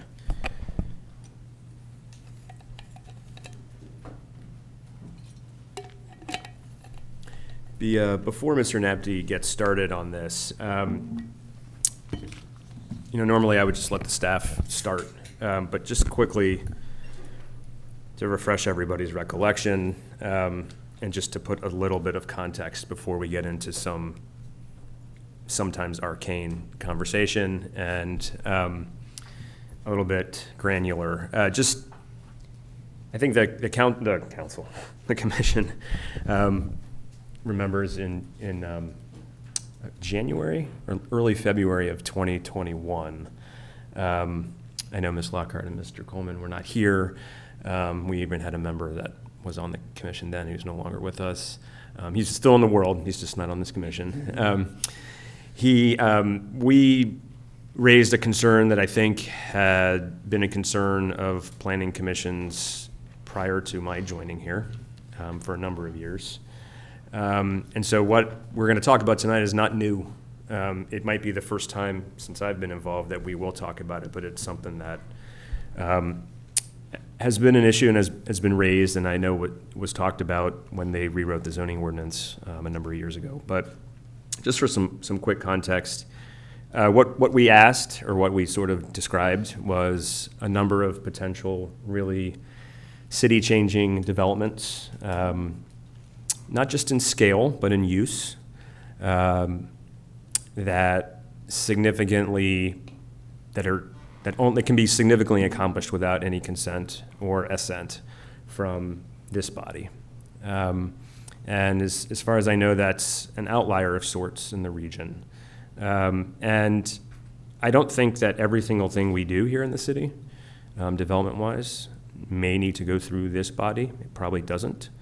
But certainly there can be, our entire activity centers can theoretically be redeveloped without this body talking about it at all. So I think talking about this issue tonight is important, not just for that reason, but I would argue that it promotes stability and consistency, not the opposite. And it would probably promote some expediency, not the opposite. So I just wanted to raise that and say that as clearly as I could. I hope that was clear. That is the subject of what we're doing this evening. Mr. Napti was good enough to put together a number of scenarios for us to discuss, and I know you have a presentation also that will probably tell us why the zoning ordinance is the way it is. And I don't want to guess because I wasn't there. Mr. Cunningham, I'm sure, will probably tell me if he needs to. But I just wanted to throw that out there, give everybody some context, not to lose sight of the big picture when we have sort of some granular conversations about sort of what the objective is. So with that, Mr. Napti, I hope I didn't take too much of what you were going to say, but we look forward to having this discussion with you. Great, thank you, Chair Ingris. That was very helpful, a good introduction to this discussion. I'll also try to provide a little bit of background for the commissioners and explain why we're talking about special use permits in particular in regards to the concerns that Chair Ingris raised and that were expressed to the City Council in the letter that came from the chair with the support from the commissioners last year. So to provide some background, first to explain what a special use is. The zoning ordinance describes it as being a use that's generally acceptable and compatible in a specific zoning district, but may have adverse effects on neighboring properties or the health, safety, or welfare of the city. And you might recall in the staff report, we provided gas stations as an example of this, because gas stations are allowed by special use in the commercial retail district. That's our most common commercial zoning district in the city. And those districts are mostly occupied by offices, retail establishments, and those kind of things. And gas stations are considered commercial type of property, but they have some attributes that are different from your standard commercial properties, which could raise concerns about those impacts to surrounding properties. Those include things like fumes and noise and those types of things. So as an example, that's something that is only allowed by special use permit, and that allows an additional layer of review to determine if particular properties are actually appropriate for that use, even though it is considered appropriate in the district, or if it might be appropriate with some conditions applied that would help mitigate some of those impacts. Some examples of additional special uses. They are designated by each zoning district, and so as you know, in the zoning ordinance, we have residential zoning districts, commercial districts, and industrial districts. So some examples here are the residential of special uses in residential and commercial districts. We're not showing industrial districts because there aren't very many of them, and there are very few that I think would come across your path at any time. But in addition to just being divided by the districts that they're in, special uses can also apply to both principal uses, which are the main uses on any given site, and there is a table in the zoning ordinance that identifies which principal uses are allowed by right or by special use permit or not at all in each district. They also can apply to accessory uses, which are secondary uses that are tied to the principal uses on any given site. So for an example, and looking at residential districts, principal use that is allowed by special use permit in many of the residential districts is assisted living. And then a special use that's permitted in some of the commercial districts by special use permit are multifamily and mixed use buildings. Then accessory uses, as you can see, these get into much more fine-grained, less impactful types of uses. So for example, in many of the single family districts, daycare homes, which are in-home daycares that provide care for 5 or more children, are permitted by special use permits. The home itself is the principal use, and then the daycare service is the accessory use. In commercial districts, drive-throughs are an example of an accessory use allowed by special use permits. So for drive-throughs, the restaurant itself is the principal use, which is allowed by right, but drive-throughs are an accessory use that are only allowed by special use permit, so they would have to go through a separate process. Some other examples of uses that are allowed by special use permit in many of the residential districts. Daycare centers are allowed by special use along with government uses, parks and open spaces, religious institutions, schools, and bed and breakfasts. In commercial districts, some common special uses are hospitals and indoor and outdoor recreation uses. Also note that major utilities and telecommunications facilities are allowed by special use permits in almost all districts. So then after talking about special uses, I wanted to explain the special use permit process. The special use permit is required in the zoning ordinance to allow any special use where it's defined in the underlying zoning district as being allowed by special use. So there's a process involved to allow somebody to have a special use on their site. And this involves a review and approval by City Council with a recommendation from city staff. Specific criteria for their review of special use permits is provided in the zoning ordinance. And as we noted before, the Planning Commission is not subject to review or recommendation of special use permits to City Council as they are for rezonings and plan developments and other types of land uses.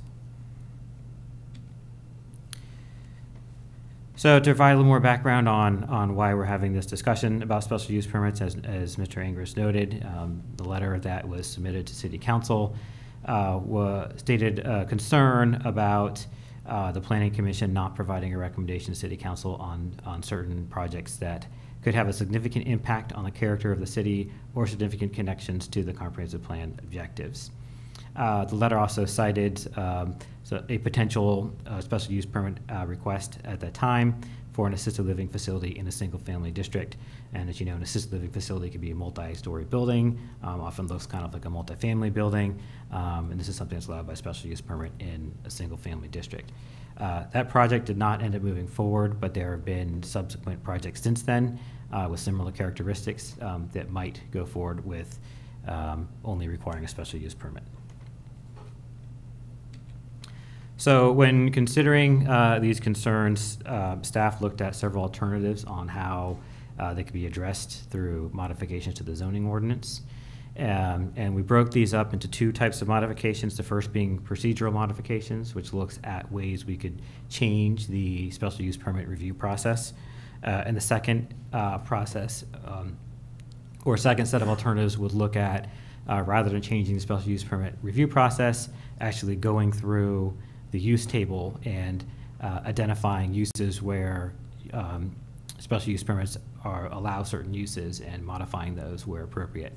We could also look at other things there. There might be cases where uses, we might determine that uses are allowed by special use permit, but we think they could be allowed by right or something like that. So we could move in either direction there. So I'll start though by looking at the options that we looked at regarding procedural modifications. And also, before we get to discussion, I just wanted to note that any modifications to the zoning ordinance will require us going through the public hearing process and obviously require input from the city council and likely other outreach. So the first option we looked at was no change, which the impacts of that are obvious, just continuing reviews as they are. The second is for the Planning Commission to review all special use permits. Now, this would obviously allow the Planning Commission to become involved in anything that might be of interest that would add significantly to the caseload. And also, as you saw on the earlier slide about the variety of the types of uses that can be accommodated with special use permits, that could be getting involved in some of those less impactful types of uses and uses that don't necessarily have any impact on the built environment, meaning they aren't actually having any land impacts. Another option we looked at, recognizing that the second option might get more into the weeds than the Planning Commission could be interested in, is to review or have the Planning Commission review only special use permits that apply to the principal use.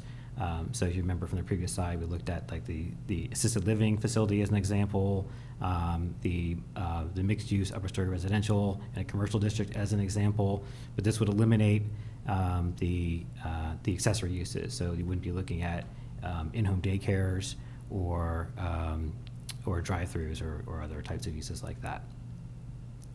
And then the last two alternatives are both options where we tried to use the process to identify those special use permits that have some kind of impact to the site. Meaning some kind of building expansion or redevelopment of those kind of things. So the two ways of dealing with that are to identify those special use permits where a site plan is required. An administrative site plan is something that is usually required after the land use process, and that's required in any case where there's any disturbance to the land for the improvement to happen. So again, that would eliminate in-home daycares, that would eliminate any kind of business moving into a building that's already there. So another type of example are veterinary clinics that require special use permits. If a veterinary clinic were to move into an existing building, then that would not be subject to review. But if we were to construct a new building, that would be subject to review. And then the last one is looking at special use permits where a special exception is also required. Along a similar vein, this wouldn't necessarily look at those cases that require site plan review, but it would pull those where a special exception is required in addition to the special use permit, and these often occur where there is impact to the land, because most special exceptions apply to dimensional standards that impact the land. So these would be cases where there's a special use permit, but it also has a request for a special exception to maximum height or to the setbacks or those kind of things. So the difference between those last two is that those that also request special exceptions tend to be the larger, more intensive projects because they're more constrained. But that's not to say that some projects might slip through without having to have a special exception that are more impactful and larger in scale.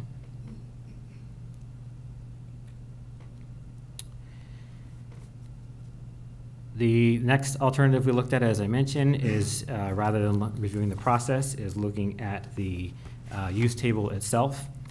So the The use table and the accessory use table are two separate tables provided in the zoning ordinance that identify what uses are permitted by special use, or not permitted in each zoning district. That's provided in attachment 2 of your staff report for reference. So permitted uses are uses that require administrative review only. They aren't required to go through any land use process, so they aren't reviewed by the Planning Commission or the City Council or any other board or commission unless they require Board of Architecture review. Special uses, as we mentioned, those are required to go for the City Council for a decision, but do not have a venue for the Planning Commission to provide a recommendation. And then lastly, if there's no symbol shown, that means the use is not permitted. So if somebody were to try to accommodate a use on a site where it's not permitted, they would have to go through a rezoning, which would means it would come before the Planning Commission for a recommendation before going to City Council. Lastly, I wanted to state that the review process can be impacted by site conditions as well. This primarily relates to special exceptions, so uses that are permitted by right. If they don't meet all of the dimensional requirements of the zoning ordinance, they may still be required to go to the Board of Zoning Appeals or the City Council, depending on the number of special exceptions that they would need for those. Also, in some cases, there are proposals that might meet the use requirements, but that the dimensional requirements are so off from the zoning ordinance that there'd be so many special exceptions, or that clearly it doesn't meet the intent of that zoning district, that the applicant might choose to have a rezoning or use a planned district anyway, in which case it would come before the Planning Commission.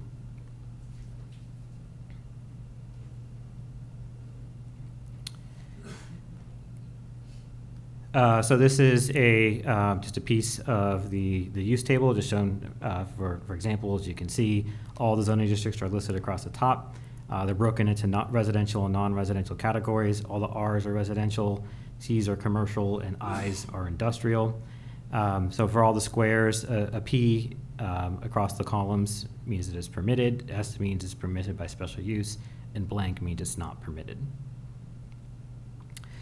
So if we were to go through the process of going through this table and determining if any of these designations should change, we would first want to identify which uses to reconsider, and then staff would support the Planning Commission in researching each use.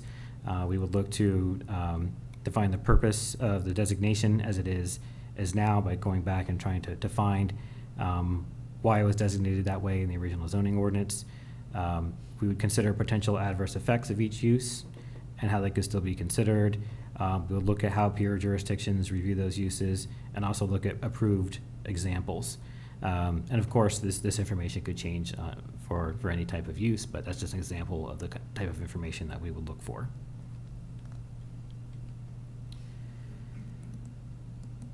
So then, kind of summarizing the process, if we were to go through with zoning ordinance amendments, we would first seek direction from the Planning Commission on how to proceed, and staff would continue with research and follow with the Planning Commission on discussions of those. We would, of course, have to have additional discussions with the Commission, as well as City Council, and possible outreach to the general public. And as we stated before, that any amendments to the zoning ordinance would have to be supported by the City Council as well.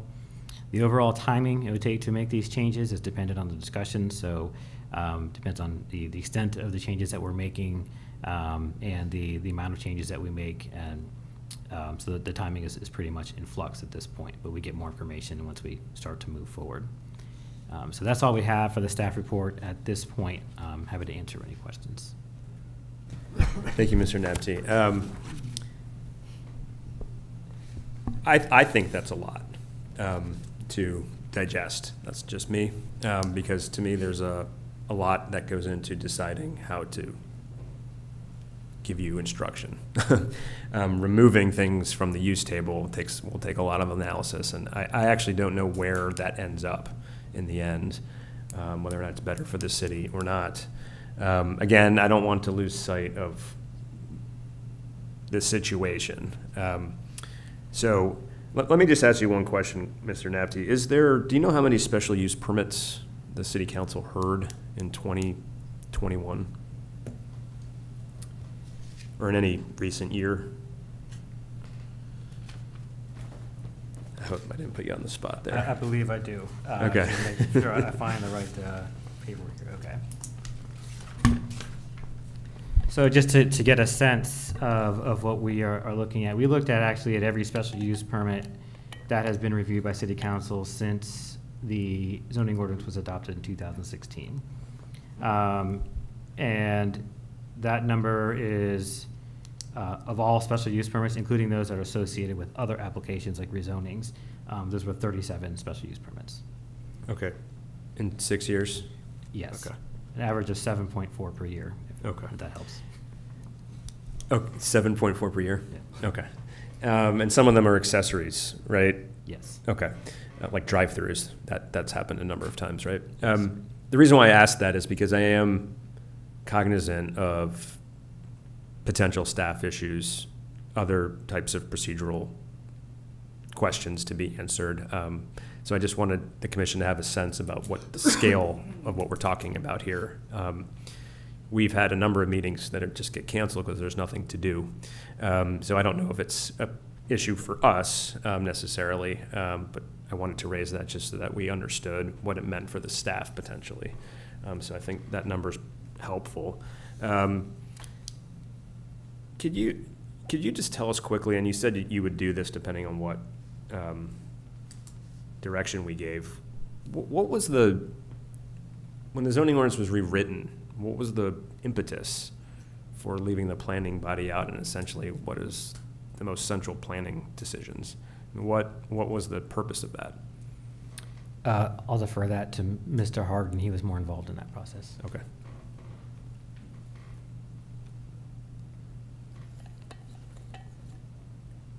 We're all friends.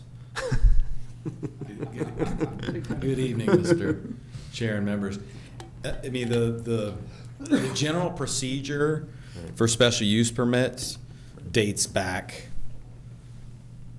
since the beginning, since the ordinance, the city originally adopted I got it. zoning. And I say that generally, I can't tell you that I've looked at exactly when that was. It was something that was discussed when the ordinance was readopted in 2016. And the rationale kind of throughout the zoning ordinance at that point was we want to seek as much efficiency as we can. We want to be as streamlined as we can. We want to clean things up in the ordinance that are confusing. We want to rely more heavily on standards in the ordinance as opposed to legislative approvals. And so it was discussed, but there was a desire not to add a layer, so to speak, in terms of the review process. So expanding the review of special use permits was not pursued as part of that effort. So that was done under the previous previous comprehensive plan. It was. It was, and it wasn't obviously rewritten or readopted with an eye towards any of the small area plans that we're doing, probably. So, I think in that sense, revisiting the procedure is probably appropriate, since it was written quite some time ago, and I believe things have changed with this body. Certainly have changed with the governing body. So with that being said, I mean, I'd like to hear what the commissioners think about this. I just think there's a lot to answer tonight. So I'd like to see if I can break this down a little bit. Let's talk about simplicity, right? I mean, do we want to keep it, because we've been doing this for a while, as simple as we can, or do we want to sort of uproot it to achieve, the most efficient way? Mr. Coleman. My thought process is that this was adopted at a time when the city didn't even have an affordable housing plan. That's changed. The small area plans, those have changed. And Mr. Quill said it really well earlier. It's like growth is going to happen, change is going to happen. It's going to shape you or you're going to shape it. And I think if this is an opportunity that we have to shape it, to put it with the comprehensive plan that incorporates a lot of the things that we want, pedestrian friendly, safety, affordable housing, all of that, where if we are taken out of that and we are a forward-looking body, we don't have the chance to even say, hey, I think this makes sense. And it's left to, I don't want to say the whim of city council, but there's a reason the planning commission's here. It's to give that forward-looking advice to the council. And if we aren't even a part of that, what are we doing?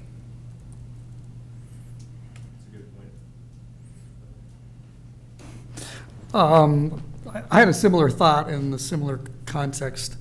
Mr. Harden, you talked about efficiency and streamlining the process, and that's important from a tactical, from an execution standpoint, but it can potentially overlook the strategic planning standpoint, which is what this body is really for. I took note of this presentation that was made to the City Council some months ago now by an outside consulting firm that was brought in to help look at our development review process.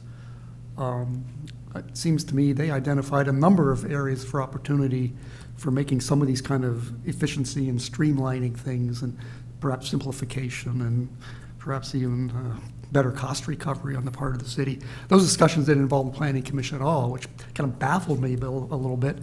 But it tells me there are plenty of other opportunities to achieve those efficiency and streamlining goals.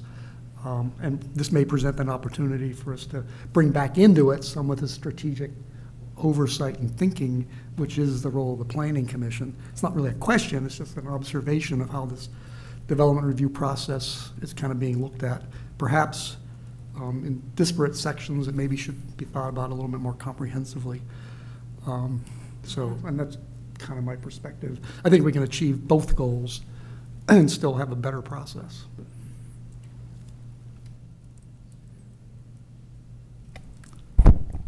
Thank you, Mr. Chairman. I'm going to second what Mr. Harden said about why we went about rewriting the zoning ordinance. I was a participant in that process.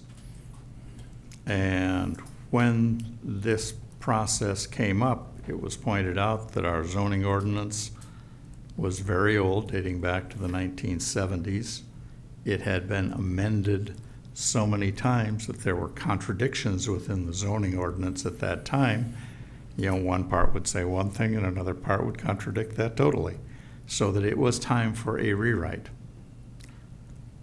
I will add that when we went through the contractor selection process and then the process of rewriting the zoning ordinance, it was pointed out at a number of meetings that we were not going to get a perfect document when we were done, that it was a document that was going to be updated to the best of our ability. It was updated by an outside contractor who was not conversant with all of the nuances within the city of various things that are local, and as such, that there was an expectation that while we got a brand new document, one of the things we would start looking at were how to improve that document and tailor it to the city of Fairfax. And I believe from the number of zoning ordinance amendments we have made since that time, that that's exactly what we have been doing. And I think it has been beneficial to go through that process. I think also, though, that when we went through it, we came up with the best document we could, but we also understood there were going to be unintended consequences, which we have heard in some of the zoning text amendments that we have amended, which we have heard in various of the processes that come up, and which are embedded in the letter that we sent to staff and to council, because prior to this latest iteration, where we were not going to be included in the property that was discussed in the chairman's letter, we had been involved with reviewing that property, I believe, 2 occasions prior to that in the discussion of who and how it was going to proceed. So streamline, yes, but eliminate us from important elements of what are being looked at was no. That was not an intended consequence. So cutting us out of the special exception process, that's correct, because there were no special exceptions that I can remember that came through that were major projects in the city that had not come through the Planning Commission at that point. And the Planning Commission and its review of projects had had the opportunity through all of the tools available to us, be it the comprehensive plan, be it the capital improvement process, be it any of the major processes the city went through, took the opportunity to be forward-looking. And one example I will cite is that the city used to have its own water department and its own water treatment facility.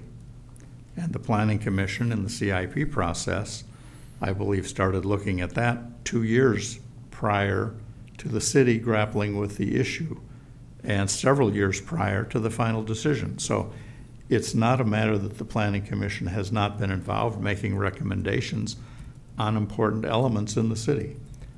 So that at this time, I think we don't want to set back the process by causing the city to add a lot of staff, a lot of unnecessary cost to applicants, a lot of unnecessary time and effort on projects that need to move forward. But when it comes to major projects, such as the one that was referenced in the chairman's letter, to be eliminated from the process, I don't think was our intention either. So I think looking at an option that would modify this process so that those major projects, which do impact the terms stated in the letter, should give us the opportunity to comment, not approve necessarily, but to comment on those kinds of projects that affect the major character issues. Now, as we have seen in a recent development decision, we can have an opinion that is contrary to the final approval of a project. And I don't think that hurts our credibility. I don't think it hurts the value we add to reviewing the process. And I don't think it necessarily muddies the water so much that we should be eliminated in the name of streamlining the process. So from that standpoint, I would think there is something that we can do to target those projects which should come through us for at least comment, because they do impact the elements we lay out. And I will remind you that the Planning Commission is the responsible party for the comprehensive plan. The spin-offs that have come out of that, the recommendation for small area plans. That's not a staff issue. That's not a council issue that we be directed. It's something we worked on together with staff to develop as a recommendation.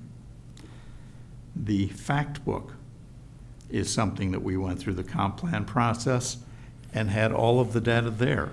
And it was in coordination with staff that we recommended that that be split out of the comprehensive plan and made a standalone document so that we could keep the comprehensive plan where it was easily usable by the potential user base. The 6-month review or annual review of projects and how we were coming along was also spread out as an attachment to the comprehensive plan, not a major part of it. So I think the evolution that has gone on in the Planning Commission in our dealing with issues has been useful in keeping the Planning Commission relevant to its purpose.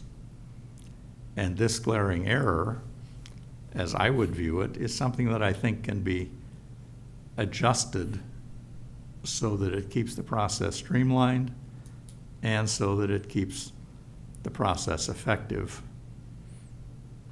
I don't think it needs to add a huge amount of extra cost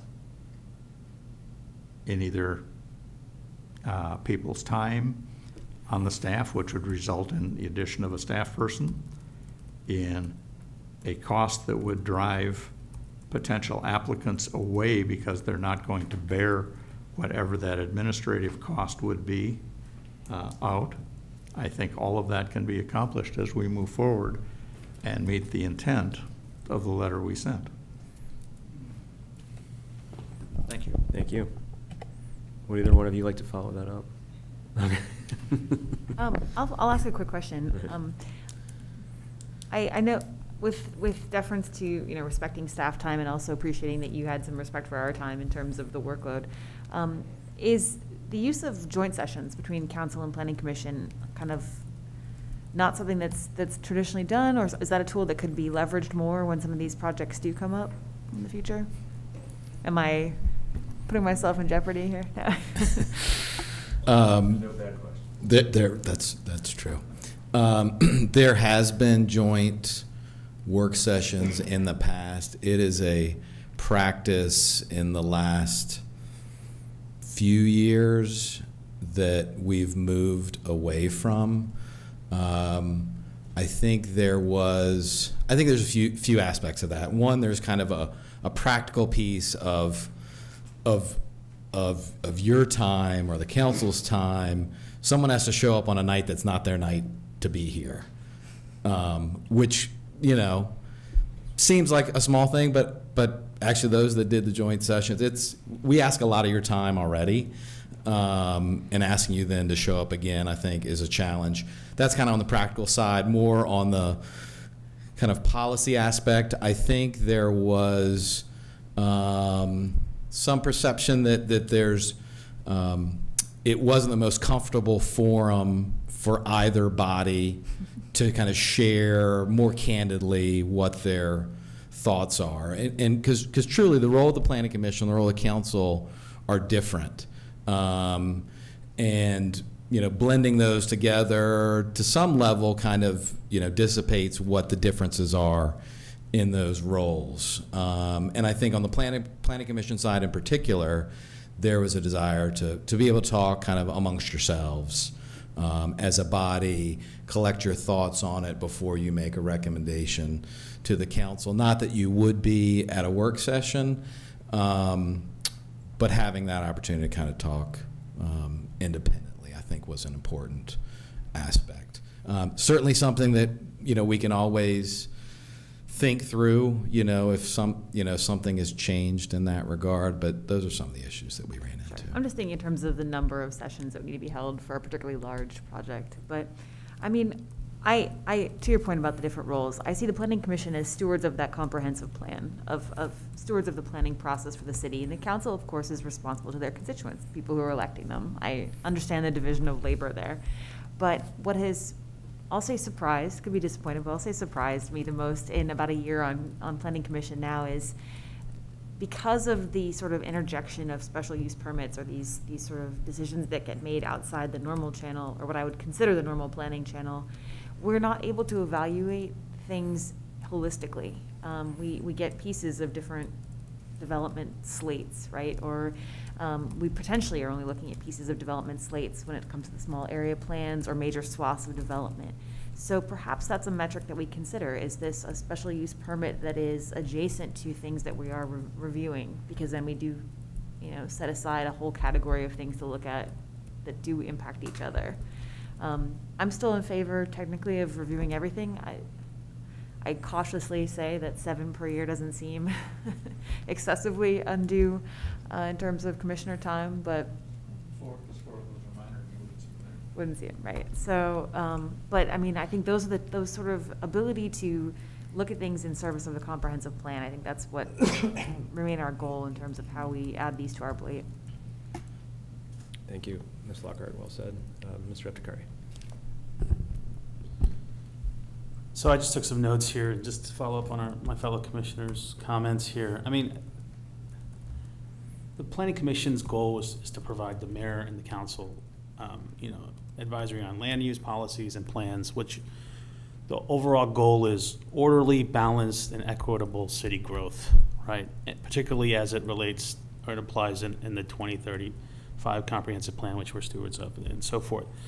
But since my time on the commission, I always sense that there's a minority that feels the commission has outlived the usefulness, its usefulness as planning has been integrated more into government operations, since planning is now looked at as logically a normal function of a governing body and should be a direct staff function and not the council. So, I mean, it's if you look at the surrounding jurisdictions and cities, the planning commissions are highly sought out. Their opinions, they're involved. There's never a letter that's needed to submitted by a chairman to say, hey, look, we mean something. We deserve some respect. I mean, they provide a forum in which planning matters are considered on their own merits. It provides a stable continuity of policy. It ensures planning studies and proposals are developed on their own merits and given a complete public hearing before transmitted to the city. It also provides a place where citizens come here and they voice their and express their interest in the well-being and the future development of our community before it becomes a political issue and so forth. So I think that, things that we're talking about here today are just another dig in terms of, taking away the efficacy and the critical function of the commission, and I'm totally against it. I'm that's just my comments. Thank you, Mr. Eftekari. Mr. Rice? Thank you. Can you hear me? We can. Great. Had a couple of casual conversations with some folks from other jurisdictions who were involved in planning, and they were not aware the degree to which we were not reviewing the same sorts of projects that they would routinely review. I think with a goal of efficiency in mind, one thing we would want to present to developers is a process that looks the same in the county as it does in the city. And I think the continuity in terms of making that process the same would benefit everybody. Another just practical observation over the last 2.5 years is that city council members do seek out our opinion when we have big projects. It seems to me that they do depend on having an assessment and having an opinion from us to be able to back up their own thoughts. And I think that we would not artificially constrain the process or slow it down. We might, in fact, make it more efficient and speed it up. And that's all I have. Thanks. Okay, thank you, Mr. Rice. I think, I'm not sure I could say much more. I will say that the idea about some consistency, I know, has been a source of consternation for staff sometimes with city policy. And I do believe with the right people on this body that consistency in following our plans, I hope, is more likely.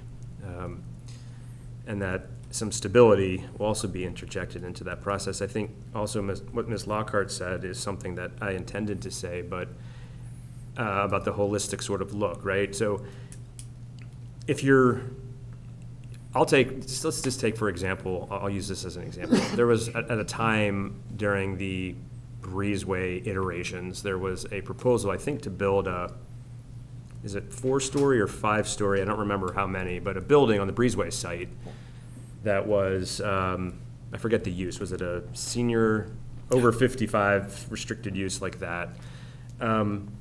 And to me at the time, I'll admit I was more worried because it was my first day as chair, just not messing up. So I was sort of less concerned with policy that day. But it occurred to me, and I thought about it afterwards, and it was too late. Should we have had a discussion at all about whether or not, a use like that on the boulevard is appropriate, right? So that's not a special use. That was not a special use. That was part of a planned development district. But just an opportunity to follow up on things that may or may not, affect the future development of the city. And those things can happen in the context of special use, for sure. And so, that's something to me that sort of is how I would sort of characterize how I've thought about the holistic sort of planning. It takes away even that opportunity. Now, I could have come to you guys and said, I'm hearing what the council's doing, maybe we should talk about these policy effects. That's okay.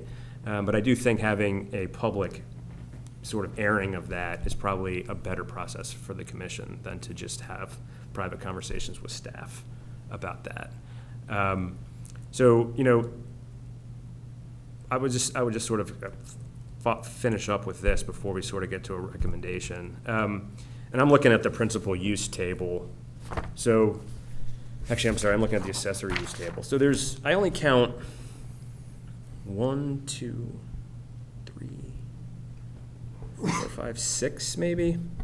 That was just a quick count of special use in that whole table, right?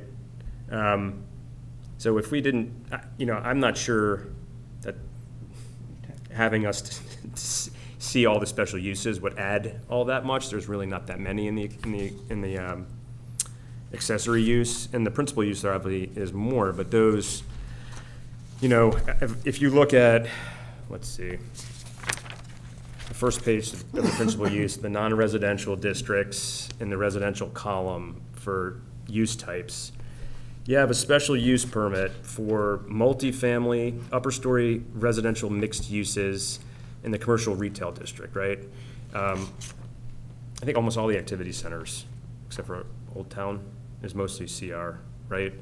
So you're talking, to me, that's the most glaring example. You're talking about a significant change in the character of that area, a significant change in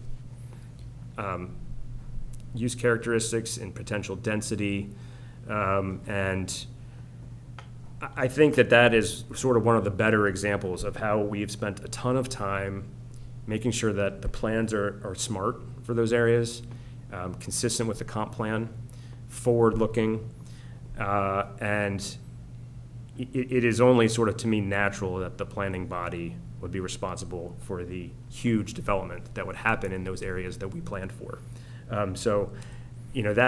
That's sort of my take on it. I've been at this a long time, and I've had a lot of takes. So I don't want to sort of elaborate anymore. I will ask, go ahead, Mr. Harden. I was just going to offer, Mr. Chair, and I may just be saying it something again that you read in the staff report and that Mr. Nabte mentioned earlier, but the idea from a zoning perspective behind special use permits is that these are uses that are compatible, and they're uses that aren't extremely impactful or character defining or a huge transition from what the underlying district provides for, but for some potential aspects that may have some externalities on other properties or the neighborhood in general. And so from our perspective, when you talk about character defining significant things in a special use permit, maybe that's what needs to be examined. Perhaps a special use permit is not the appropriate tool for some of the uses that the commission has identified as fitting within that category, and that's something that we can talk about. But that's part of our challenge, I think, right, in terms of how we implement the ordinance. Yeah, I understand that. I know that you raised that to me, and deciding whether or not those types of uses need or will require rezoning in the future is perhaps part of the analysis, right? Well, answer me this then, because I look at this sentence in Mr. Nabte's staff report, and it says this is the standard for special use, right? Due to their nature, design, or location may have potential for adverse impacts on adjacent land uses or the health, safety, or welfare of the city. To me, that's a description of what this body does. We can talk about removing some of the special uses in the principal table. What I am concerned about, and maybe this is what you're going to say, Mr. Cunningham, is that also may have some unintended consequences. I don't know what those would be quite yet. Mr. Cunningham. Thank you. Yes, and looking at some of the issues, and a couple that have been touched on here. One, I am not aware that the city has a written policy that we will have no residential on Fairfax Boulevard. And yet I am keenly aware through Rocky Gorge, through the projects up through the Breezeway that include Paul VI, that we have never approved residential on Fairfax Boulevard. So when we get down to balancing special use in some of this, we have gotten to an area where we are now proposing to build major mixed-use processes and projects on areas of the city, and mixed use may be as little as 5,000 square feet or less of the total project when it is a several 100,000 foot project. So we have never really gotten around to defining what mixed use is, other than you've got two uses there. We don't have a standard for a balance or some things like that. And I think that's where the deliberative processes come in with the Planning Commission and the City Council as to what we want to happen.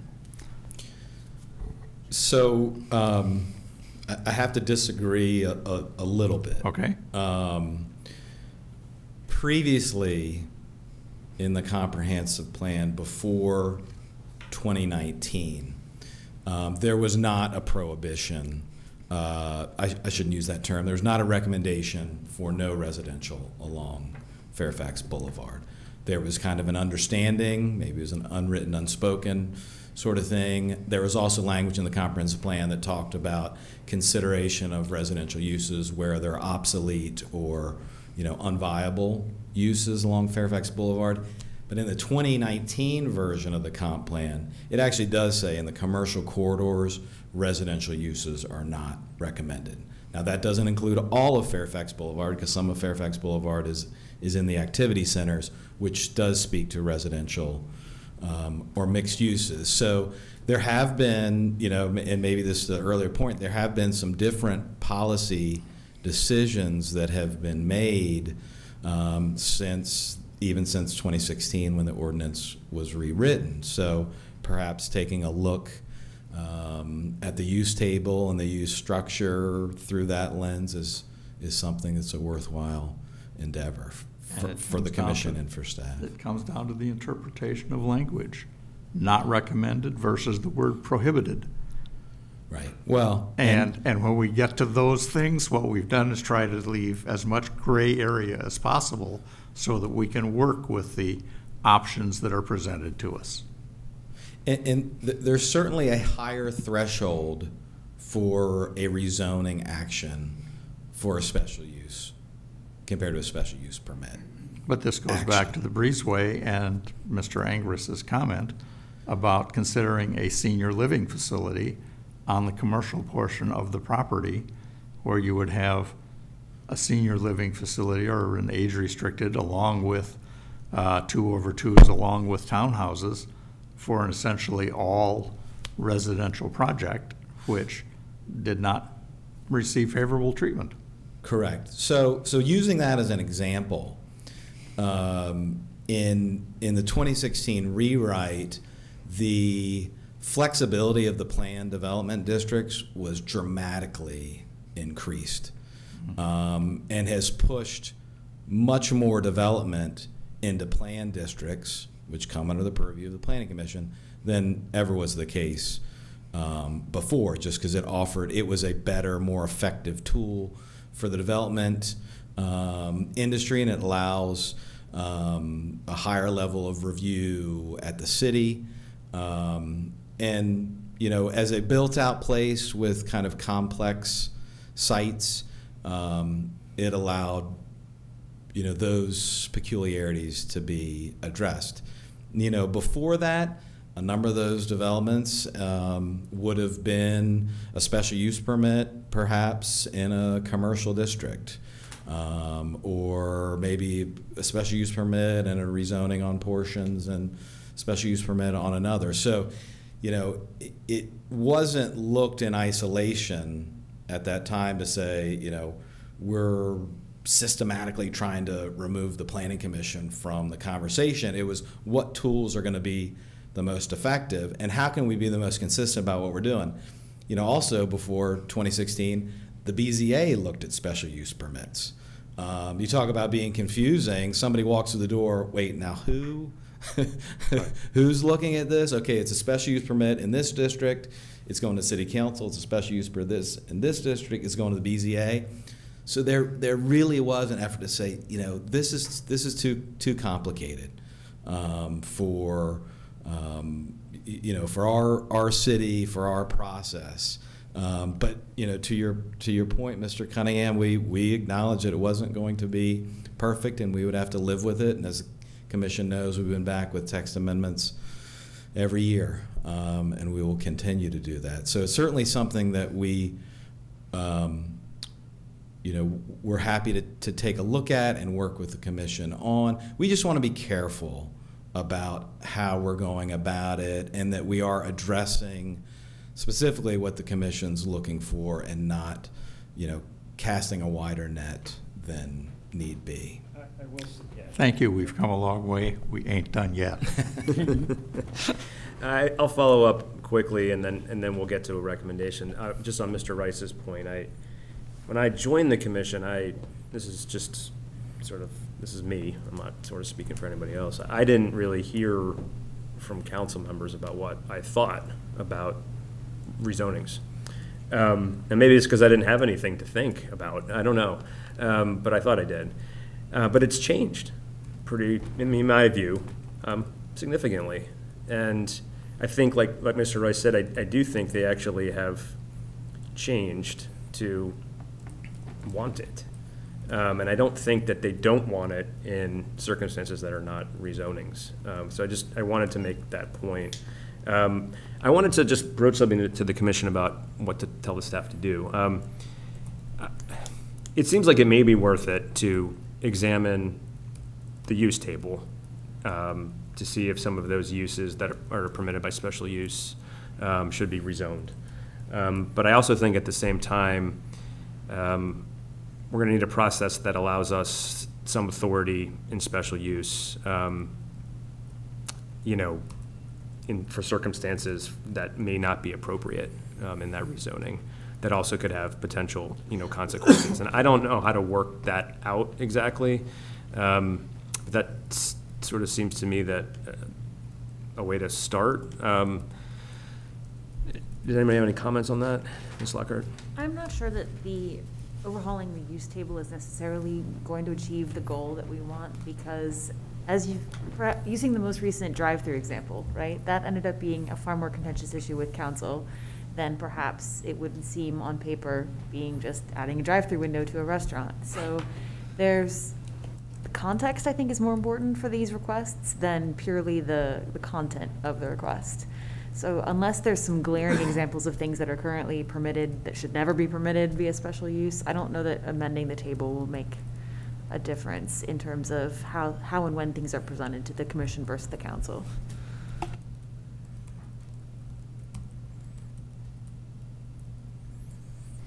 Do you have a response to that? I mean, Right.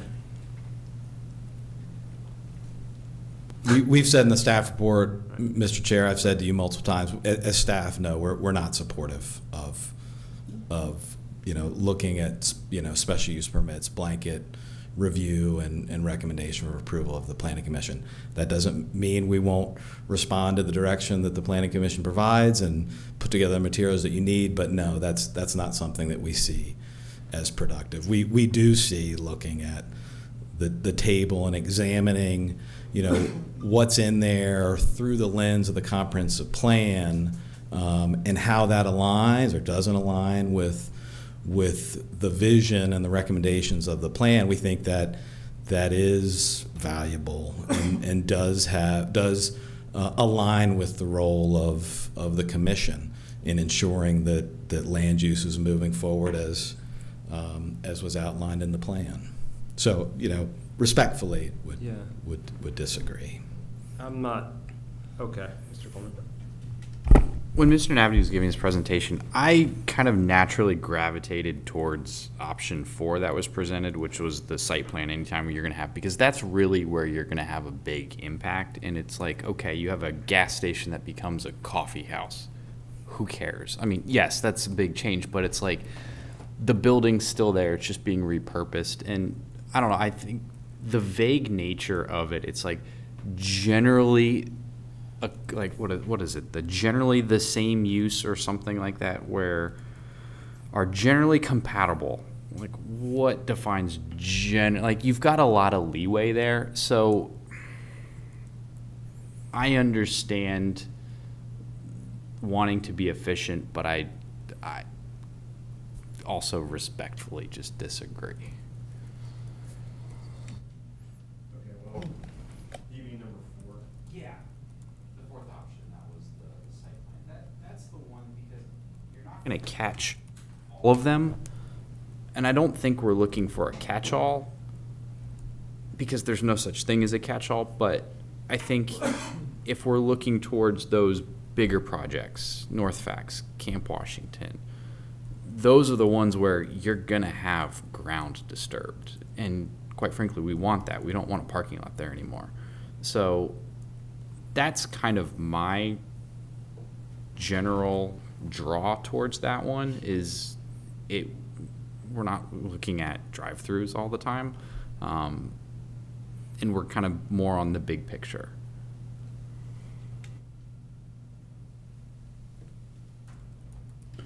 I'm still not sure what the right answer. I agree with Mr. Harden that we don't want to review every special use permit. But the drive-throughs are a great example. There are some things in the use table that, do I really, and that's under the special exceptions. Maybe special exceptions we don't want to touch at all. I'm not sure. But that may not be the case. We talk about major home occupations in some locations. But do I care if there's a theater in an otherwise commercial district anyway? Probably not, because it's generally a commercial venture anyway in a commercial area. I'm not sure what makes the theater particularly different. So I think it's a question of coming up with some kind of other criteria, or criteria. It's more, there can be more than one, of what the impacts are. I don't know what generally compatible means either, how those judgments were made when this table was first put together, but in the same context, saying but may have significant impacts. Those two are just they disagree in my mind. That if it's generally compatible, it can't be particularly impactful. Otherwise, it's not generally compatible. So I think we just need to sort through that language and revisit some of the things in the use table, but not a whole rewrite. I'm not looking at every one of these for sure. Telecommunications facilities. In fact, I think there's legislation at the state level that we can control a little bit about what some of these look like, but not whether they're there, right? So I mean that the Planning Commission doesn't need to look at that. The Board of Architecture Review has, because we're sticking a cell phone tower somewhere. But so I still don't know what the right answer is, but I still think we should pursue some more homework to try to figure out what the right approach would be.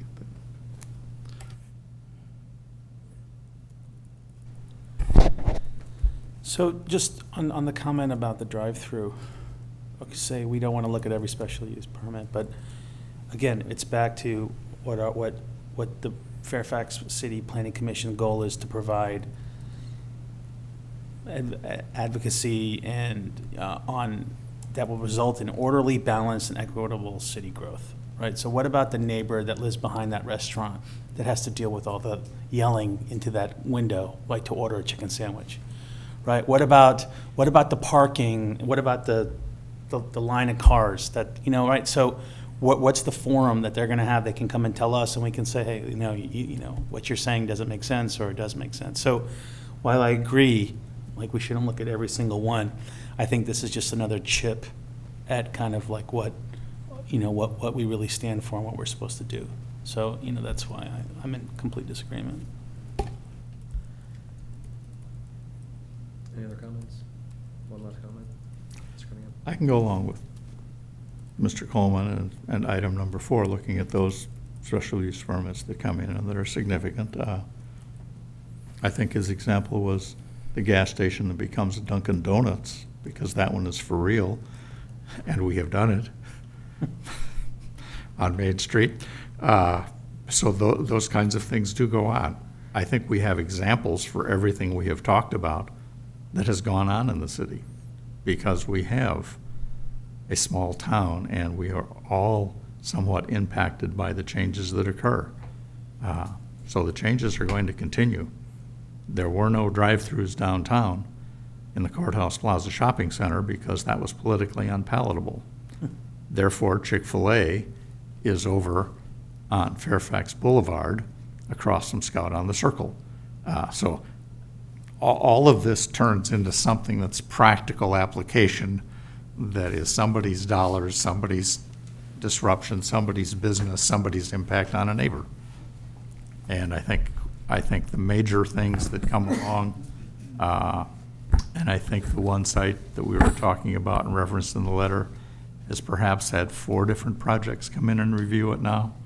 I think the Planning Commission was involved in the first 3 and has heard about the 4th one. So something that's major that has an impact along that line to neighbors and the function of the city, and that I think needs to come back through the body for consideration for fitting with the overall comprehensive plan. The fact that the city council's attention span or vision typically has been defined as 2 years to maybe 4 years, and the Planning Commission's guideline and vision has been, really don't care about much less than 5 years unless it's an actual project going on out to 25 or 30 years, means that we're looking at different things, which we do have different roles. So this reconciliation, I think, is something can be found that would be compatible. Clary made a really good point too, that we shouldn't be so arrogant as to presume that Planning Commission review means we're going to change the decision, right? Or that we're going to give them the answer. Like, but to your point about neighbors being able to weigh in, I look at the dispensary that's being built out and the pharmacy, and I believe that's by right, because the state treats pharmacies and dispensaries as one and the same. But I would venture to guess that neighbors probably would have liked to have a forum to just ask questions. I mean, the project that was briefed to us as a Wawa without a gas station? Yeah. So, where is the dialogue in terms of how these projects, whether they go forth or not, fit into the fabric of the city? Mr. Nabdi, can I ask, before we finish up, one question about number 4? I think it's A2. What would be an example there? Let me see if I can think of one. I didn't have any necessarily set up, but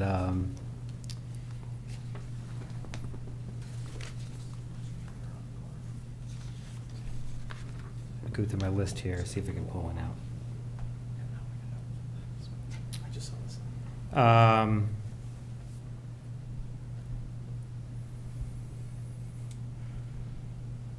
Just as an example, the Westmore Dog Park is the first one I saw.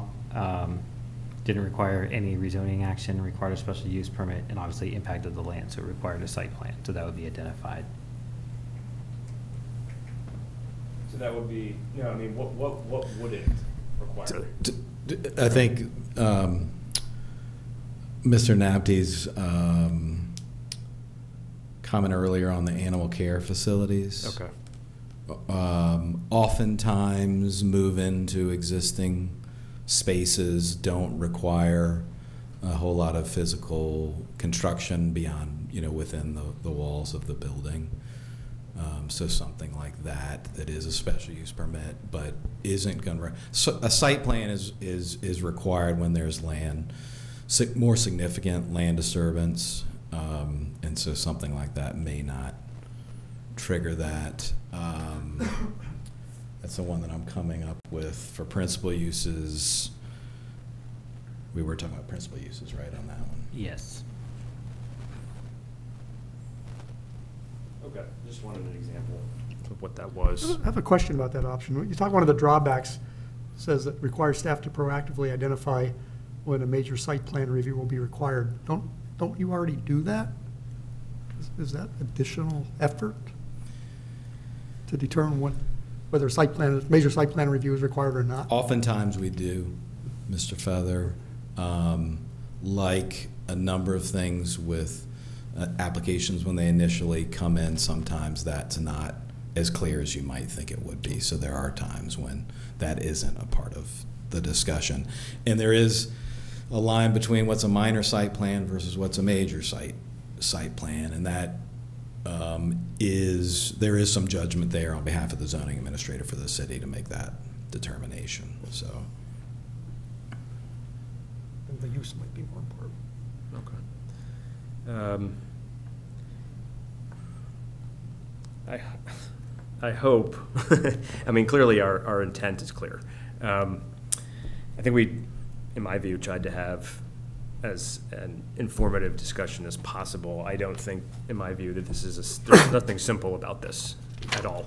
I think it's pretty clear what we believe the sort of role of the commission is. I think you definitely have heard that there's some support for not having every special use.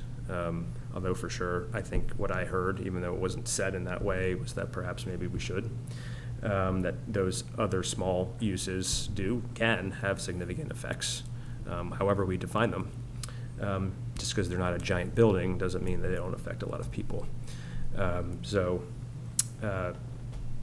Yes, I mean, we've had a good conversation. Do you need to ask us more questions? I mean, this is something that I think we got a good start on. It may require some additional time with us after you've thought about it a little bit more, which we're happy to do.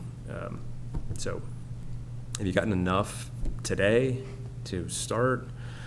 Maybe I believe so. I think okay. We could come back at that next conversation and ask questions that may come up. Yeah, Ms. Lockhart. Sorry, one more question. This is obviously in response to a letter that was sent by council. So I assume council then turned around and said, staff, give us some options. Is that what happened? Or does the city council have an idea of what they might like to see, what would be most helpful to them to be coming from the commission? I can answer that. The letter that we sent to the council was not responded to. It was not responded to by the staff, and we talked about it. It was not formally responded to. And the mayor nor any council member formally responded. There were some comments were made to me about it, but there was not a sort of formal process that we went through. Correct, Mr. Harden? That's correct. Where it was. So I've been working with the staff over time to develop this sort of, and the council is aware now, but at the time, I don't think reacted to it, would be my sort of understanding, so. And we would, as this conversation continues with the planning commission, like we do on all zoning text amendments, we'd have conversation as staff with the council as well. Sure. I guess I'm just thinking, ideal state, they would be able to articulate what is most helpful to them coming out of the commission from a recommendation perspective, and that might help guide us to where we should best devote our efforts. But if that's not happening, then here we are. That was the intent, I think, but we ended up in a different spot, so no one's fault. Mr. Rice, do you have any additional questions? I don't really. I've enjoyed listening to the feedback and the other opinions. I think my opinion boils down to seeing big projects such as the one on the Davies property or others bypass us. It just seems that we need to implement something, whether it's selection 4 or something different, to avoid not being able to help the city by providing a review and feedback to council. And frankly, I think council would benefit from that, and many of them would like it. I have to agree. I find myself, other than being sick and not being there in person, I find myself really uncomfortable disagreeing with Mr. Harden or Mr. Nabte, because I don't think that's ever happened. It's been years of just, I think we have a very good relationship as a commission, and the city staff is fantastic. But I hope that we can find a way to provide feedback on things that will change the city, and also to do it in a way that doesn't generate unnecessary work. That's all I have to say. Thanks. Thank you, Mr. Rice. And Yes. if I may, Absolutely. Mr. Chair, completely acceptable for us to disagree on things from time to time. Staff and the Planning Commission Council, we all have different roles, so that's why the process is set up that we each have a part to play. So, Okay. thank you. Well, thank you, Mr. Harden, for bringing this to us, and Mr. Nabte for listening to me for a long time about this. So I want to thank the commissioners. If there's nothing else, I think we will let Mr. Harden and Mr. Nabte go home. And I want to thank everybody for a good conversation. I know that's a lot to tackle. It's just not a simple subject. So I do want to thank Mr. Cunningham especially. I thought that was extremely articulate and well articulated. And probably, very helpful that you have gone through this process to be able to sort of guide us on that. So thanks. Okay, we will close that and move to, I don't have my agenda, but I'm sure it's reconvening the regular meeting and moving to the staff report. Mr. Nabte, a little less stress for you. Thank you again, Mr. Chair, members of the Planning Commission. Just a quick summary of a couple items that will be on the agenda for tomorrow night's City Council meeting. They will be holding a public hearing on the zoning text amendments that were presented to you, that you provided your recommendation to them at the last meeting on. They'll also receive the same work session presentation on the Camp Washington Small Area Plan that you received tonight. A couple other items that might be of interest. They'll be holding a public hearing on abolishing the Community Appearance Committee. This is a committee that has had infrequent meetings due to a lack of discussion topics recently and low membership. It was requested by the committee to consider this.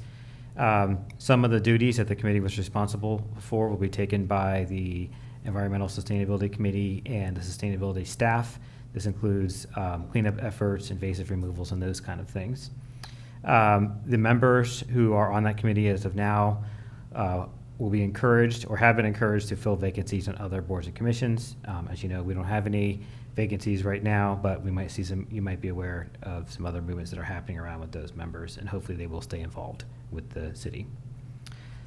Two other work session items that are related to recommendations in the comprehensive plan or small area plans are a work session on identifying locations for bike share, and a work session on a redesign of the Eaton Place Chambers Road intersection, which I believe we discussed last time as a recommendation in the North Fairfax Small Area Plan. That was assumed to be a traffic circle at that time, but that design has been reanalyzed and determined that it would not function as desired, so City Council is now looking at some alternative designs for that. We wanted to make sure the Planning Commission is aware of a technical assistance panel study that will be led by the Virginia Urban Land Institute, focusing on the southwest quadrant of Fairfax Circle. This will be held August 30th and 31st. We are still working with ULI to determine what our role will be. They have not determined if participation from the Planning Commission will be required, but if they do ask for a representative, then we will let you know as soon as possible. We'll have to do that through email, since, as you know, this is our last meeting before the August recess. So we will reach out to you as needed. Aside from that, just wanted to wish everyone a good recess, and look forward to seeing you again in September. Okay, thank you, Mr. Nabte. Questions for Mr. Nabte? Okay. Council. Commission comments. Mr. Coleman.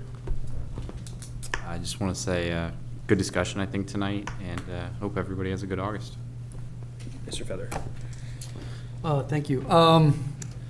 The Board of Architecture Review did not meet at all in July.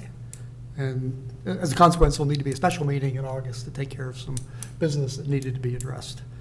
I do want to commend Mr. Angris and his family, as well as some of his neighbors, for yesterday having a kids-run lemonade stand and cookie sale to support the Lamb Center as a local charity. It was a good citizenship and good neighborhood activity. And I as well also wish everybody a good August recess. Thank you, Mr. Feather, very much. Mr. Cunningham. I will say, I hope everyone has a happy and healthy August recess, and I look forward to seeing you in September. Thank you. Mr. Epticari. No comments from me. Enjoy your summer. Thank you. Thanks. Ms. Lockhart. Thanks again to Mr. Harden, Mr. Nabte, and Chairman Angris for working this issue in radio silence.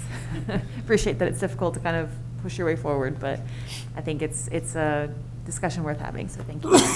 Thank you, Ms. Lockhart. Mr. Rice. The Parks and Recreation Advisory Board met, and we spent a bit of time looking at Tice Park and the potential redesign and layout, and I believe that has been presented to the Planning Commission. There are some cost estimates and planning that needs to be done on the front end because of the issue of increasing costs for materials and some uncertainty in the budget for that. I think more on that over time. Probably the most substantial thing that has happened with PRAB is that Kathy Salgado has had her last meeting with us, and so she is retiring, and a replacement is being interviewed for her position. And so there's been a number of candidates who are in the process of being interviewed by city staff and others. And there may be more news in the future about who may take her place. I think that's about it. Thank you very much. Okay, thank you, Mr. Rice. Yeah, thank you to the commissioners for tackling a difficult topic. Also, good comments for Camp Washington. And again, thank you to Mr. Nabte and Mr. Harden for the hard work on this so far. So, with that, everybody please have a good August. If my kids have another lemonade stand and cookies, I will let all of you know. But they did raise $100 for the Lamb Center. So we haven't brought it there yet, but we will. So thank you very much. Have a good August. We'll see you in September. We are adjourned.